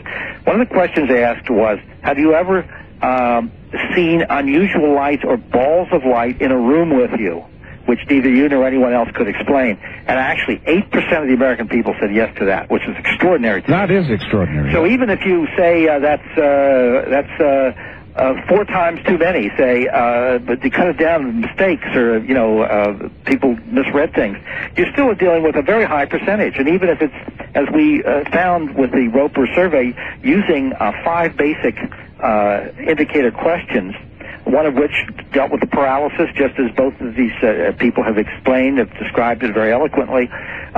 Periods of missing time where they have no idea where they were, how it happened, or why it happened, and so on. With these 5 questions, we came out with 2% of the American people said yes to 4 out of 5 of these questions, which would indicate if they are abductees, and it's certainly likely, we're dealing with, say, perhaps 5 million Americans who have been through this. That's a lot of occurrences, but hold on just a moment. We'll come right back to you. Fire back to the telephones, and on the toll-free line, you're on the air with Bud Hopkins. Where are you calling from? San Jose, California. San Jose, good. Hi, Art. Hello, Bud. This is Tim from San Jose. Well, Tim, how are you? I'm fine. How have you been? Very well. I just wanted to share something with you. Yesterday morning, my daughter and her mom had an experience. They had a visitation. Her mom woke up with an extremely sore throat, nauseous, nasals were stinging, disoriented. She had a blue fluid coming from her nose, one nostril. Oh, boy. She threw up, and she called me. I was curious if you'd heard of any sort of blue fluid with other cases like that. Well, that's coming from her nostril. Was there any way of saving any fluid? She wasn't thinking of that at the time. Yeah. We have a lot of different strange fluids from various bodily orifices which have created stains, and we have saved the material. It's very hard to analyze some of this stuff if you don't have much of it, and if it's very embedded in fabric, it's quite expensive to do it. But things like that have been reported more often, actually, kind of a brown fluid. Yeah. How about your daughter? She seemed to be okay. We took her to an emergency pediatrician just to make sure. I tried to share this phenomenon with him. I showed him the pamphlet that you and the Bigelow Foundation wrote. Unusual personal experiences, I think it is. He wasn't receptive at all. He laughed about it, shrugged it off, and didn't even want to take the pamphlet. Did she report anything specifically happening, her recollections, the daughter? No, she had no recollection of the event. But was anything physical? Not to her, but to her mother, yeah. More to her mother than to her, yeah. Well, let's hope she wasn't taken. No. But, well, thanks very much, Tim. I'm sorry this happened. These have been extremely difficult situations to handle for a family, but I think you're doing a fine job. Would you recommend somebody like that, Bud, investigate further, contact somebody, find out if, in fact, the child or the mother or both were taken? Well, I certainly would. The mother has worked with a psychologist in the area who's very, very helpful. Done a very good job, and since I know Tim, there are various people in the area, including another pediatrician and others who could be helpful. We do have quite a group. This is generally in the San Francisco area. We have some very good people out there. So Tim has got some support, which is very helpful to him. And but is there any geographic area that is visited more frequently, apparently, or is it just simply completely random? It's very, very hard to tell because obviously what you hear about is only what the press or letter writers or whatever are willing to present. And of course, if it's a very conservative community where this is frowned upon, you're not going to get people talking about it as openly. For instance, in New York City, I have people reporting these experiences who are, let's say, white middle-class people, etc. I have quite a few African-American background people and Hispanics, but very few Orientals. In addition to that, I think this isn't happening to Oriental people, but I think that in such numbers, I think that there's a reticence, perhaps, as a societal norm in that particular group to talk about this sort of thing. Some sort of cultural bias. Exactly. So if you go to, for instance, a Bible Belt town in the South, there might be a lot going on, but it might be attributed to demons, or it might be something that people feel hesitant to talk about it, and so you simply would think, well, we have a big blank in this area, we're not getting any reports, and yet that might not be the case. No, that's a good point. On the wild card line, you're on the air with Bud Hopkins. Good evening. Yes, good evening, Art. Fascinating show this evening, because I'm curious, going back to when you talked about a lot of this happens to children when they're younger, have you ever just discovered that this was either a cover-up for child abuse, or that child abusers have used this guise or for UFO abductions. All right, or Bud, the other way around. Well, that's a very interesting point, and I'm glad you brought that up, because this has been let's say the explanation du jour of many groups of skeptics on the subject, that the essential point is people, they believe, are being sexually abused and are somehow blanking out that memory and substituting for it a fantasy where they bring in aliens, which is an issue they can handle better than the fact that it was old Uncle Sid or Aunt Martha or whoever who did the abusing. And of course, if that were the case, we would expect to find amongst abductees a very low level of people reporting sexual abuse. And in fact, from the work that was done by Dr. Kenneth Ring and other people with abductees, we get just as high a percentage of abductees reporting sexual abuse by normal humans in the bad old way as we get with people who have not had abductions. So there's no sense that then these people are, as a group, are substituting abduction experiences. Since they're remembering the child abuse too. What's more, and I'll give you a very quick and very sad story, I have a number of cases like this. In this case, told me by the mother, her little boy, and this is rather graphic, and I'm sorry about this, but her little boy at the age of, I think he was 5 or 4, she was divorced. He was having, the husband had visiting rights, and the little boy would stay with him on the weekends. And the mother said, who was a registered nurse, she found her little boy in his bedroom with a screwdriver, which he was trying to insert in his rectum. Oh, my God. And he told her, when she was, of course, horrified, he said, that's what the man does. He uses a tool or something like this. Well, at any rate, she naturally assumed sexual abuse on the part of her husband, who vehemently denied it, but she went to court and got a court order barring her husband permanently any visiting rights whatsoever with the child. And the husband moved away, and of course, within a couple of months, the child was again talking, and he had some damage to the tissues, rectal tissues. He said the men had come in again, and they had big black eyes, and they were he was frightened, and they had used some instrument there, and plus a whole other range of things he was describing. I wonder how many times Uncle Sid is in jail because of an abduction. Well, I can assure you that it must have happened, because I have many cases where, a number of cases, one in which a woman had thought that she had been raped by her father at the age of 12. And that she had harbored these feelings all her life, never accused him. He never really changed his behavior. But the description of the rape scene, which I can't even go into, it's very, very odd. There's nothing about it that sounds like a rape, but her father was present. And as we explored the experience, it seems that it was an abduction of the two of them.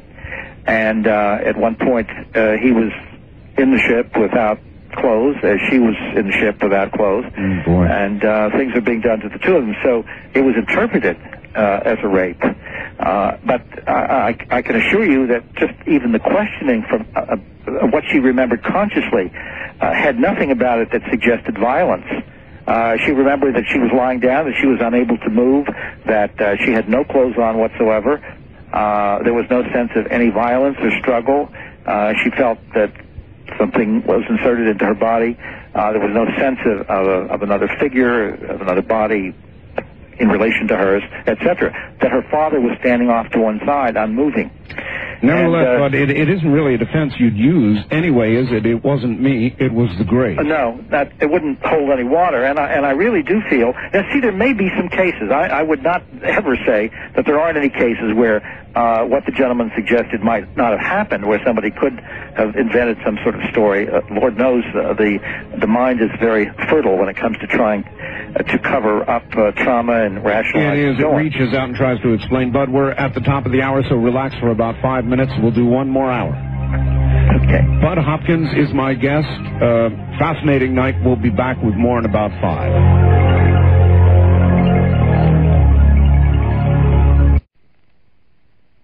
A lot of the abduction accounts talk about implants, and it's like in the nose, nasal area.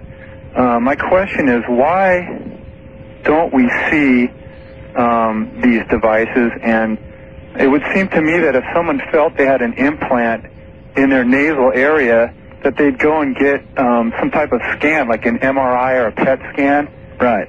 It seemed like it'd be really easy to detect something like that with the technology that we have today. All right, well, that is a good question. Very good question. And have we detected any, Bud? Yeah. Now, this is a complicated subject I'm getting much more interested in as time goes on. There have been, I know now personally of 2 cases where an X-ray indicated the presence of a strange object. And before the X-ray, before anybody could do anything about the situation, in one case the X-ray was not in the possession of the person with the implant until a week after it was taken. That person was re-abducted, found herself bleeding from the nostril when she woke up in the morning, and evidently our little friends in the sky had come back and removed it. As if when the X-ray was taken, some alarm bell goes off, so to speak, and they come and take it. The second case happened to be a woman in whose child, it was actually the child involved, was about a 5-year-old girl who had been having abduction experiences, and she had an accident completely unconnected with UFOs. She fell off her bicycle or some such thing, and they thought she had fractured her skull, and she was taken to the hospital, whereupon the doctors, this again in Italy, discovered a strange object. By the time she was taken back to the army base where her father was stationed in Germany, and she was re-X-rayed, again, the object was no longer there. Now, I have those X-rays in my possession, and they, beyond any doubt, show foreign objects of metallic origin. These are have been looked at by Dr. Paul Cooper, who's a neurosurgeon, who is a friend of mine who looks at such things for me. I have recently received a case from of again a woman, an abductee, who in another accident thought she'd fractured the skull, and the radiological report describes a metallic object in the parasagittal area of the brain. I know through the investigator Barbara Bartolek, who's done some very fine work on this. I have other images of, actually it's a videotape of the X-ray and MRI showing a foreign object in the medulla, and another one which shows an odd object with a very clear-cut symmetrical shape in the hip bone. And the man had been abducted, had terrible pain in his hip, and even the scar right opposite where this object seemed to be. I don't know what Barbara Bartolek is doing with those cases, but the point is the ones that are in the head are in places where it would be extremely dangerous to try to retrieve them. There have been some objects that have been recovered from the nostril, and 2 from the underside of different men's penises, of all things.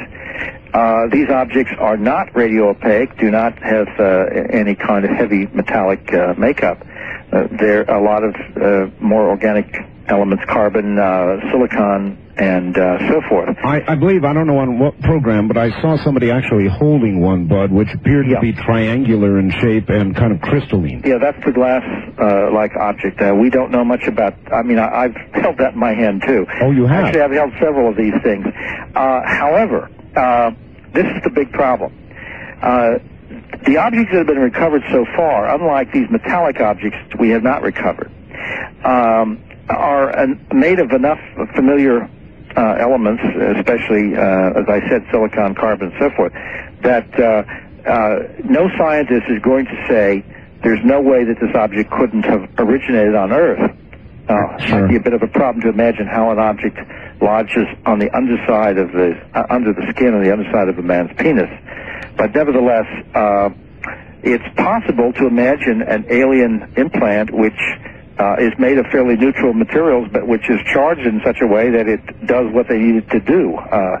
We really have no way of knowing what these objects do, why they're there, and I always use the example to show how complicated it would be to guess alien motivations. All right, well, what about this, Bud? In the case of the ones you talked about where they have it in a portion of the brain, is anybody talking to these people about signing a release for when they die? That's what I would like to do. That's what we have to do. The idea of autopsies, that's something we have to go into. Now, it's very possible that these objects somehow can be removed by the aliens without leaving scars or marks. Obviously, their technology, if they can move a person through a closed surface, presumably they can move a metallic implant through the skull without leaving a hole. How that happens, we have no way of knowing. It sounds totally off the wall, and yet the evidence would suggest that's the case. At the same time, that sometimes when these things are put in the nostril or the ear, there is bleeding. But are we kind of like the caveman tinkering with the Sony?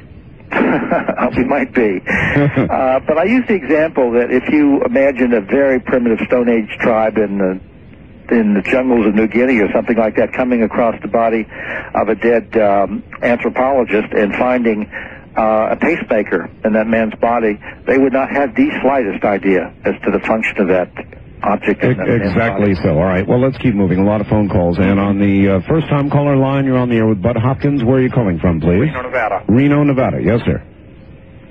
Go ahead. Am I on the air? Yeah, you're on the air. Go ahead. Bud, this kind of goes with the last caller. I was wondering if there were any other symptoms that identify abduction victims. And can I just kind of run down a list? Absolutely. Go ahead. Okay.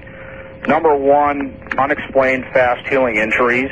Number 2, constant bloody noses. Number 3, blackouts or what I would call unexplained timeouts. Yeah, well, that's more to the point, yeah. Okay, well, I got a whole list here, though, and there's only about 3 more. High intelligence in the victims or unsubstantiated strength. Substance abuse in people that may have been past abduction victims. All right, caller, thank you. Well, is there any... The list is, I mean, a lot of the things you said are very important. Now, the issue of unsubstantiated intelligence, we have to also know, I've got a case of a man who was abducted who was rather severely retarded. I also have cases, it's one of the most bizarre things I've ever heard of, 2 people who were comatose in a hospital who had been in a comatose state for a long time. Evidently, after a UFO visit to the hospital, showed puncture marks in the abdomen of the woman and an incision on the underside of the penis of the man. And these are people who hadn't been conscious for months. So it's hard to know. Now, also the substance abuse issue does come up because these are very psychologically undermining experiences. One is thrown into self-doubt from the beginning. Am I crazy? What's going on here? This can't be real, et cetera, and this can lead to that sort of problem. So much of what you said is accurate. So is there any... Thank you for bringing this up. Right. Is there any particular profile of abductees? Are they brighter? Are they lower on the scale of intelligence? It's totally across the board. And the demographics, when we did the Roper survey of people who had answered yes to 4 out of 5 of our indicator questions, we thought were possibly abductees, just fell across all... ethnic, racial, gender, socioeconomic, educational levels, and so forth. There was no consistency. All right. On the toll-free line, you're on the air with Bud Hopkins. Good evening. Where are you calling from? Yes, I'm calling from Seattle, Washington. Seattle, yes. Bud? Yes, hi, Bud. Listen, I've been trying to discuss this situation for a long time, and I tried calling that number out in Arizona, and they would never return my call. Here's what happened. The night that all of the lights went out on the East Coast, I think it was like 65 or 66. Well, that afternoon, while I was with my parent, my mother, we were driving in West Covina, California, and I would say I saw flying saucer. This thing was about, I'd say it was between 7,000 and 8,000 feet. I was amazed at the time because I was a young fellow, about 15. I saw 3 or 4 jet planes following it, and I noticed that they fired what I thought was a missile, and the thing exploded. And it was headed eastbound. This would have been toward the Pomona area. And that night, as I say, all of the lights went out on the East Coast. The lights also went out in the San Gabriel Valley of California around 8:30 that night. Well, now, you said you reported this to a number in Arizona. I'm not sure what number. There are lots of numbers that come and go here. Yes. What I would appreciate if you could write to us at the address that we've given, and we have somebody get in touch with you, get some more information. Yes, I'd be happy to. And I thank you very much. All right, thank you, caller. Bye-bye. But what about effects of UFOs, electromagnetic effects on radios, television, automobiles, any sense to any of that? Yeah, oh, absolutely. It goes with the territory. We again don't know whether this is deliberate, whether they can sort of zap someone's car, or whether it's a side effect of whatever propulsion system they're using, whatever that is. But just to tell you a really fascinating recent situation, Dr. David Jacobs was working with a woman who was quite petrified. She thought something was going to happen to her that night. She called him. Her husband was away. The two children were asleep. Anyway, to make a long story short, he got her to set up a video camera in the bedroom, which she had used on other occasions. Trained on the bed. And she went to sleep. There was enough light, and it was set at half speed, so it would run for 8 hours. She went to sleep with the children in the bed. When she woke up in the morning, there was she'd been asleep about 8 hours, and there was still 25% of the tape unexposed. And it was still running. When she turned the tape on, it showed the image of her waking up, which she did not remember, getting out of bed and carrying each of the children away from the bedroom. So the bed was empty. Oh my! And the very next shot, she was back in bed with the two children. But it did not show her walking from the camera back to the bed.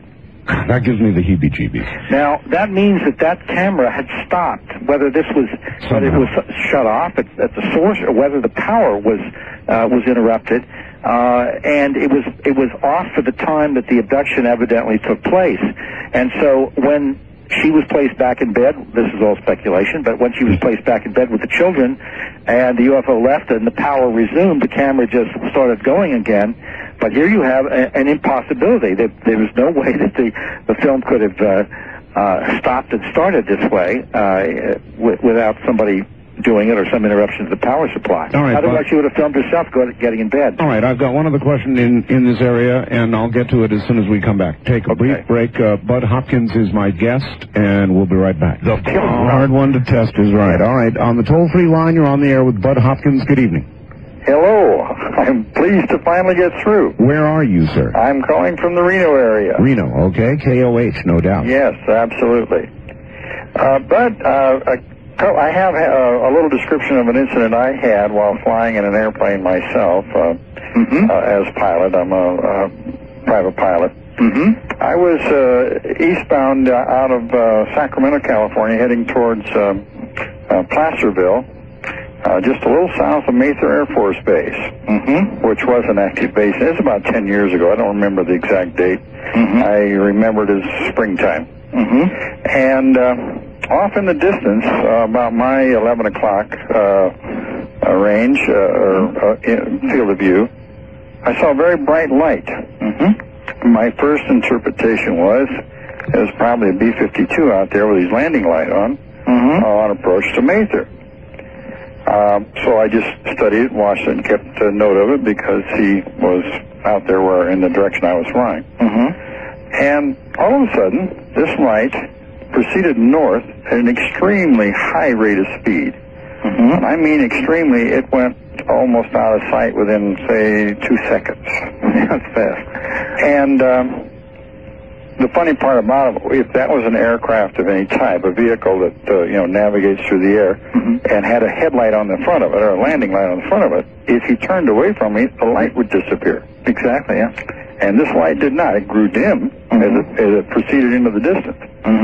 And I just kind of logged that myself in my own mind to say, well, I wonder if I'm going to see something like that ever again, which I never did. And I have heard of similar reports, but that's the only one I ever had. Well, that's a good one, and I'd appreciate it if you wrote in so we could get some of the data down, and there are people who collect these reports. Incidentally, I don't want to unduly alarm you, but I have dealt with 3 different pilots private pilots who had UFO sightings and who had, while they were flying, and actually two of them were daytime, one at night, and they had missing time experiences in the air. They were in the air longer than they had fuel for. And happily that's not happened to me yet. All right. I know, that's why I said I didn't want to alarm you. You just got to look at one. I mean, the one you saw was just going by, but I mean, literally, this seems to have happened. Within the time period of that experience or sometime later? No, while they were in the air. All right, and I want to interject here, if I might. Caller question, you remember Close Encounters of the Third Kind, that magic moment where the controller said, do you want to report a UFO? Yes. Did you? I didn't see that movie. Did you? But you reminded me. I asked approach control if they saw something on the radar that proceeded north at a high rate of speed. And they reported negative. And I have another question for you, Bud. Sure, very quickly. Do you recall back in the 50s and into the 60s, there was, the Air Force had an operation called Operation Blue Book. It was supposedly the big government collection of data on UFOs. Yeah, it was called Project Blue, and it was very little, actually. It was billed as big, but it was little. But go ahead. Well, was that ever declassified? Have you ever had access to the Oh, yeah, the material was declassified, but what's happened is that some other reports that we have found out about or got that were declassified separately, material was released about some very good sightings. We found out they were not in Project Blue Book. Really? And so the suggestion was that that the really best cases were not put there. So it's a very ambiguous story. It's complicated. Yes, I have a little anecdotal information on that. Very quickly, okay, I have a friend who was in Germany in the Air Force subsequent to that, who was highly classified. I mean, he was working in highly classified projects. Ran across an officer who was in that Operation Blue Book. Asked to say, hey, what about this? You know, we're down here in the vault, tell me about it. He says, I do not want to discuss it, and that is the end of that. All right, well, that has to be the end of that, too. Thank you very much, caller. Thank you. And, Bud, we're going to have to take a break here at the bottom of the hour. Do you have any quick comments on what he said? No, we'll be when we come back. All right, very good. We'll do that indeed at that time. You're listening to the CBC Radio Network. Want to remind everybody, for copies of this program, you can call at any time, 24 hours a day, area code 503-664-7966. 503-664-7966. Tried to make it. Where are you? I'm in Gig Harbor. Gig Harbor, Washington, all right? Yeah, KBI. Yes, go right ahead. A very weird time loss, and I think the whole town experienced the same thing, Art. The whole town? Well, tell us about it. Okay, I was leaving. I live on the Olympic Peninsula, Gig Harbor. I was going to my summer home up by Canada at Twin Lakes in Colville. And in a town called Ephrata, which is across the Columbia River, I hit a stoplight, and I was stopped there. I was the first car in line. There were no cars behind me. A very odd thing, it was about 110 degrees out, the middle of the summer, very hot area. Someone in a full jumpsuit, kind of a bright orange jumpsuit, was crossing the road. And, I mean, the whole thing was very unusual. Basically, I had what I felt was a time lapse, a blank out. When I came back to, there were about 30 cars behind me. No one was honking any horns. Everyone seemed to witness the same thing. And the person was gone. The light was green. No one was upset. Everyone seemed very content. And I found it highly unusual. Well, absolutely. Were the cars on the opposite side coming towards you stopped, too? There were no cars on the other side at all. But 30 on your side, which is... Yeah, it was like a city block backed up behind me. But and nothing coming towards you. Pardon? And nothing coming towards you. That's very odd. Yeah, exactly. Now, tell me about the man in the orange jumpsuit.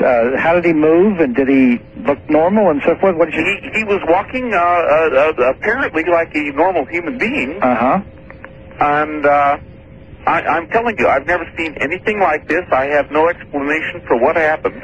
Well, I would like to hear from you about that, sir. If you could write to me at the address that I'm sure Art will give again, I would like to follow up on this because we have cases like this which involve quite a few cars.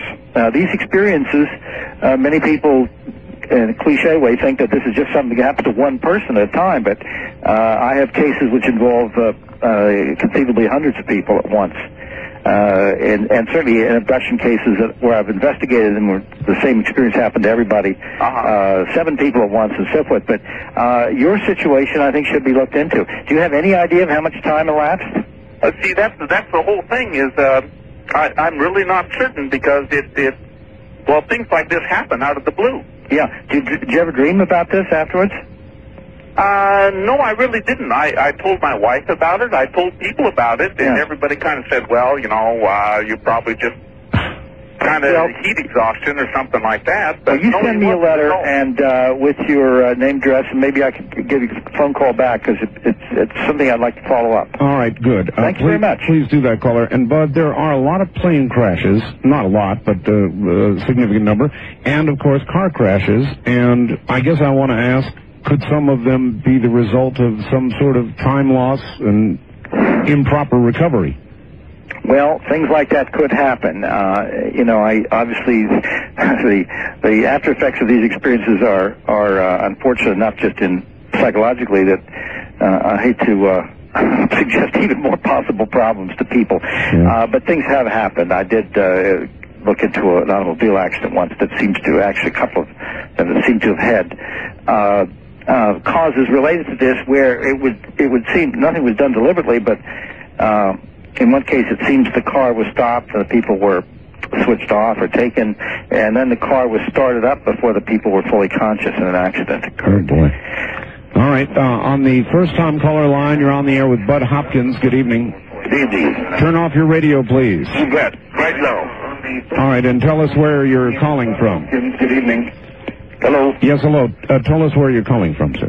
Sacramento, but they won't publish or they won't broadcast your stations. I got 780 in San Francisco. That's very clear. All right. 2 questions. Question to Bud Hopkins. I wrote him a letter a couple of years ago about a crash of a UFO in Jacksonville under the Naval Air Station, 1964. And he had so many letters coming in that he sent me a foreign letter back. And I tried to give him as many details as I could. They found 3 bodies in this about, this craft was about 25 feet diameter. The people were about 36 inches high. That's about it. And were you involved in this personally, or is it? No, I was stopped on the highway. They had all kinds of police, fire, everybody, the Navy, and I went to the Naval Base next day. I was interviewing the people there, and now, are you certain you wrote to me rather than to some other organization? Yeah, but I wrote to you. You did? Okay. Well, I wrote to Stan Friedman, too. Yeah, well, I'll have to look into it in my files. Would you ever send me a postcard with your name and address and explain it so I can then look up your letter?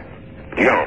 Okay? All right, do that, caller. Send him... Thank you very much, and I'm sorry. I hope that I, didn't just drop this one. Okay. Thank you very much, sir. Is it hard to handle the amount of mail that you get, Bud? Oh, it's extraordinary. And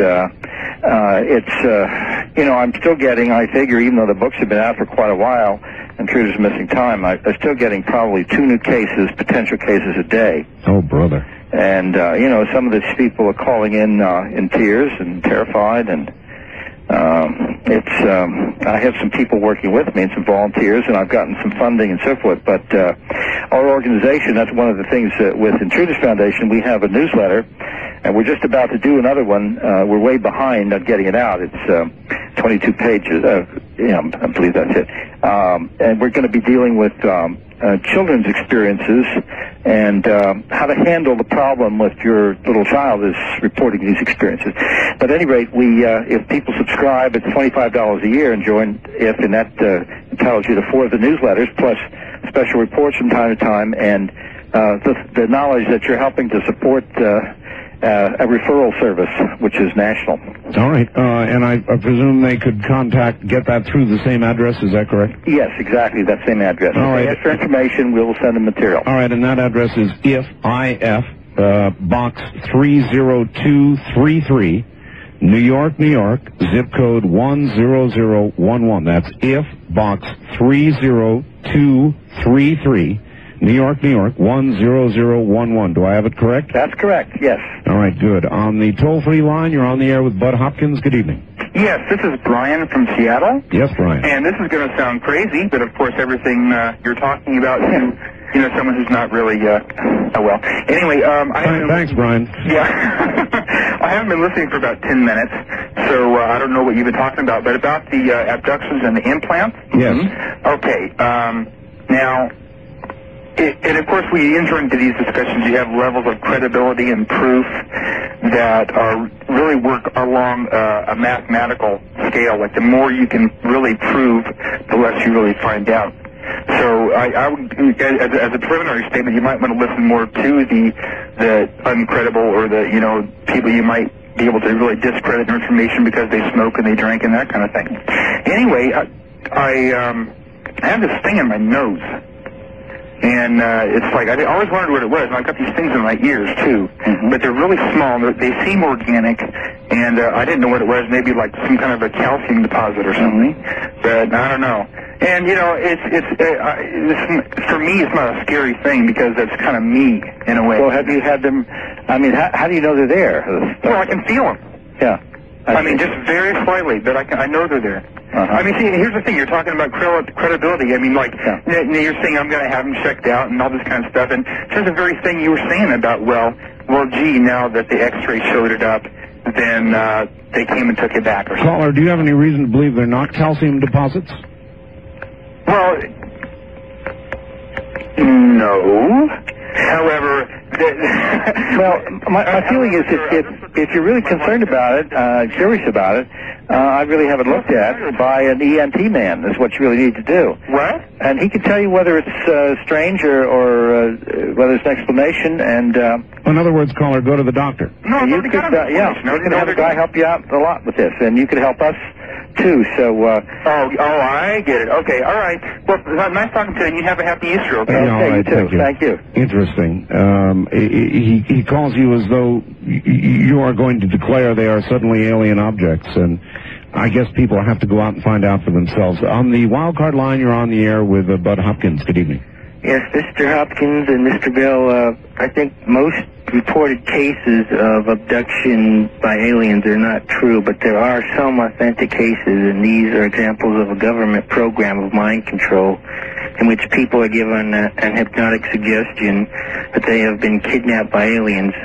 So if the listeners want the truth about this, they should get a copy of Martin Cannon's book, The Controllers, from a mail order service called Prevailing Winds Research in Santa Barbara. All right. Well, thank you. I know about Martin Cannon's theories, and I think that the government does a lot of nasty things, and perhaps some branches have done some nasty things, but it has nothing to do with explaining abduction accounts, because if this was the case, it would have had to have started practically under Grover Cleveland or something like that in terms of the president. All right. On the toll-free line, you're on the air with Bud Hopkins. Good evening. Good evening. Hi, where are you, sir? This is another Art from Edmonds, Washington. Edmonds, Washington. KBI. All right. Good, Art. As I listen to your program, I'm also sitting here reading the April issue of Harmony Magazine. And the lion's share of this magazine covers the same topic that you're talking about. I just wondered if Bob would know some of the people they mentioned. One of them is a Bob Lazar, L-A-Z-A-R. Right. Who is a propulsion system engineer who claims to have been hired to examine one of the discs that they had found, and he claims that it is propelled by gravity waves. Yes, all right, listen on the air. Bud, not Bob, but Bud, are you familiar with the Lazar story? Oh, yes, I am. Yeah. And George Knapp is the investigator who's done the most careful work in relation to the Lazar case, and it's an ambiguous case, but there seems to be some solid evidence for his claims. It's an extremely difficult topic to go into at any depth, and since it's outside my area of expertise, really, I think George Knapp would be the man to talk to about that. All right, and we do speak with him frequently. Stand by, Bud, stand by just 1 second. We'll be right back to you. All right, back to Bud Hopkins. Are you there, Bud? I certainly am. All right, time is short. On our toll-free line, you're on the air with Bud Hopkins. Hi, where are you calling from? I'm calling from Richland, Washington. Richland, yes, ma'am. My name is Gail. I'm curious to know what Bud's opinion is on speculation that our government is well aware of the abductions and the alien things that are going on, but either can't do anything about it and so keep it hushed up, or they're getting something in return and so keep it hushed All right, I think his view is the first rather than the latter. What? Yes, we've gone into that, and I definitely think they're aware. I don't have any doubt about that. But I don't think there's any swap involved. We're not getting anything out of this. All right, on the wild card line, you're on the air with Bud Hopkins. Good evening. Where are you calling from? I'm calling from Reno. Reno, Nevada, yes. Bud, is there any other technique of remembering an abduction experience other than hypnosis that you know of? All right, thank you. That's a good question. There is another technique that has been used, and of course, people have talked about sodium pentothal and that type of thing, although that's not something I have any use for myself. Hypnotic regression works very, very well. There is a new technique which is being used by some psychologists. It involves rapid movement of the eyes I don't know what the motor connection is with memory, but there seems to be one, and it has been used successfully by a number of people to elicit information. You would have to go to somebody trained in that technique, but hypnosis is a very useful technique in the meantime, and safe. All right, good. On the wild card line, you're on there with Bud Hopkins. Hello there. Where are you, please? In Seattle, this is Jackie. All right, Jackie, you're hard to hear. Get close to the phone and ask a question. Okay, can you hear me now? Yeah, we can. What's up, Jackie? Hi, Bud. Hi. I was just wondering if you noticed any significant trends in UFOs, like in the things that they're doing.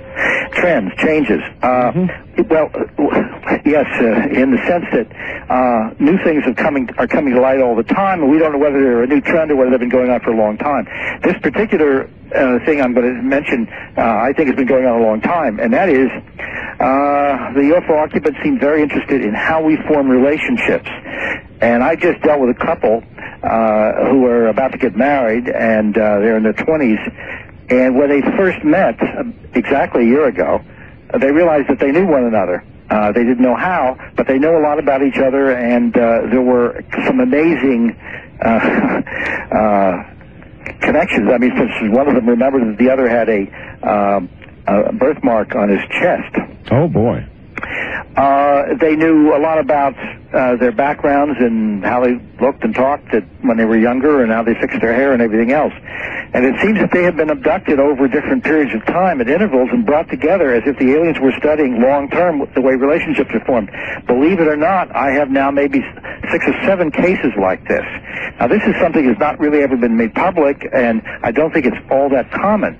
But it definitely seems that this has been a systematic arrangement, and even to this point that there's a man in the United States in his 40s who, when he met an English woman here in the United States for the first time, she's about 41, they realized that they've known each other. They couldn't place where.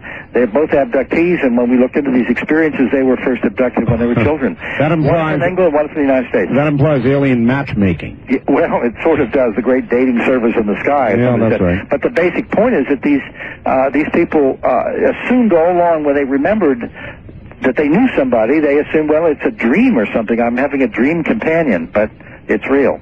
Wow. Toll-free line, you're on the air with Bud Hopkins. Time is short. Where are you calling from? Tacoma, Washington. All right, you're on the air. Go ahead. Well, thank you. Mr. Hopkins. Yes, sir. I, just a little while ago, I read a book by Jacobs called Secret Life. A very good book, too. An excellent book. And I'm right smack dab in the middle of a book called Abduction by Dr. John Mack. Yes. John, these are two of my closest colleagues and friends. Well, it's interesting what they both say. My question is this. These hybrid fetuses, children, there seems to be 2 scenarios to what they're doing with them. And I was wondering, which one do you believe? What are they doing with these children? Well, I mean, I'm not sure that we have a scenario as to what they're doing with them. We really don't know what they're doing with them. That's the central question, actually, as David Jacobs has said, about our point of knowledge right now. What are the hybrids for? Where are they going? We don't really know. And now I haven't read all of John Mack's book fully. It just came out, and I don't know that he presents any scenario for the use of the future of the hybrids, nor does Dave Jacobs. What were you thinking, sir? Well, he's gone. These are both people that I have interviewed and will interview again. Right. All right, very good. We've got to move on. One more, perhaps. On the wild card line, you're on the air with Bud Hopkins. Good evening. Hello? Hello there. Where are you, sir? Hello? Are you there, caller? No, I guess not. Well, in that case, we'll make it this one. First-time caller line, you're on the air with Bud Hopkins. Hello. Hi, I'm calling from Albuquerque. Albuquerque, yes. I'd like to ask him if he thinks UFOs have anything to do with the Lost Squadron, when those 5 planes disappeared. Oh, yes, the Lost Squadron. Bud, you remember they thought they found it, and then I guess they didn't? What is the story? Yeah, this is one of the Bermuda Triangle issues. That story has been pretty much analyzed and discussed and explained away as a series of genuine navigational mistakes, people caught in a storm, and there doesn't seem to be a big mystery attached to it. Now, other things have disappeared. There was a pilot who disappeared, Fred Valentius, off the coast of Australia in 1977, and he was last heard talking on the radio. I've heard the radio tape of the broadcast to Melbourne Tower. That's a genuine case. The Lost Squadron, quote unquote, which did happen, seems to have a natural explanation, though, unfortunately. All right. Well, I guess they say leave them wanting more, and you are. It's a full board we've got here. Bud, go ahead and give your address out one more time, would you please? Okay. You can write to me, care of IF. That's Box 30233, New York, New York, 10011. And I can be reached there if you want information, a sample of the IF bulletin, information about subscriptions, or especially if you have something to report about personal experiences, we would like to hear from you. And thank you very much. Well, Bud, it has been a pleasure having you on, and I hope we can tap your expertise at some future date. Would you possibly be able to come back? No, I think I would. It's kind of late here in New York for me, 1 o'clock in the morning. Us city boys have to get up early. All right, Bud. At any rate, I certainly enjoy the program very much, Art, and I especially appreciate our listeners who've been so open about talking about their own personal experiences here. It is amazing, isn't it? Thank you, Bud. Thank you. Take care. That's Bud Hopkins. He's been our guest for the last 3 hours. I want to thank you all for being here. As I said, there is never enough time.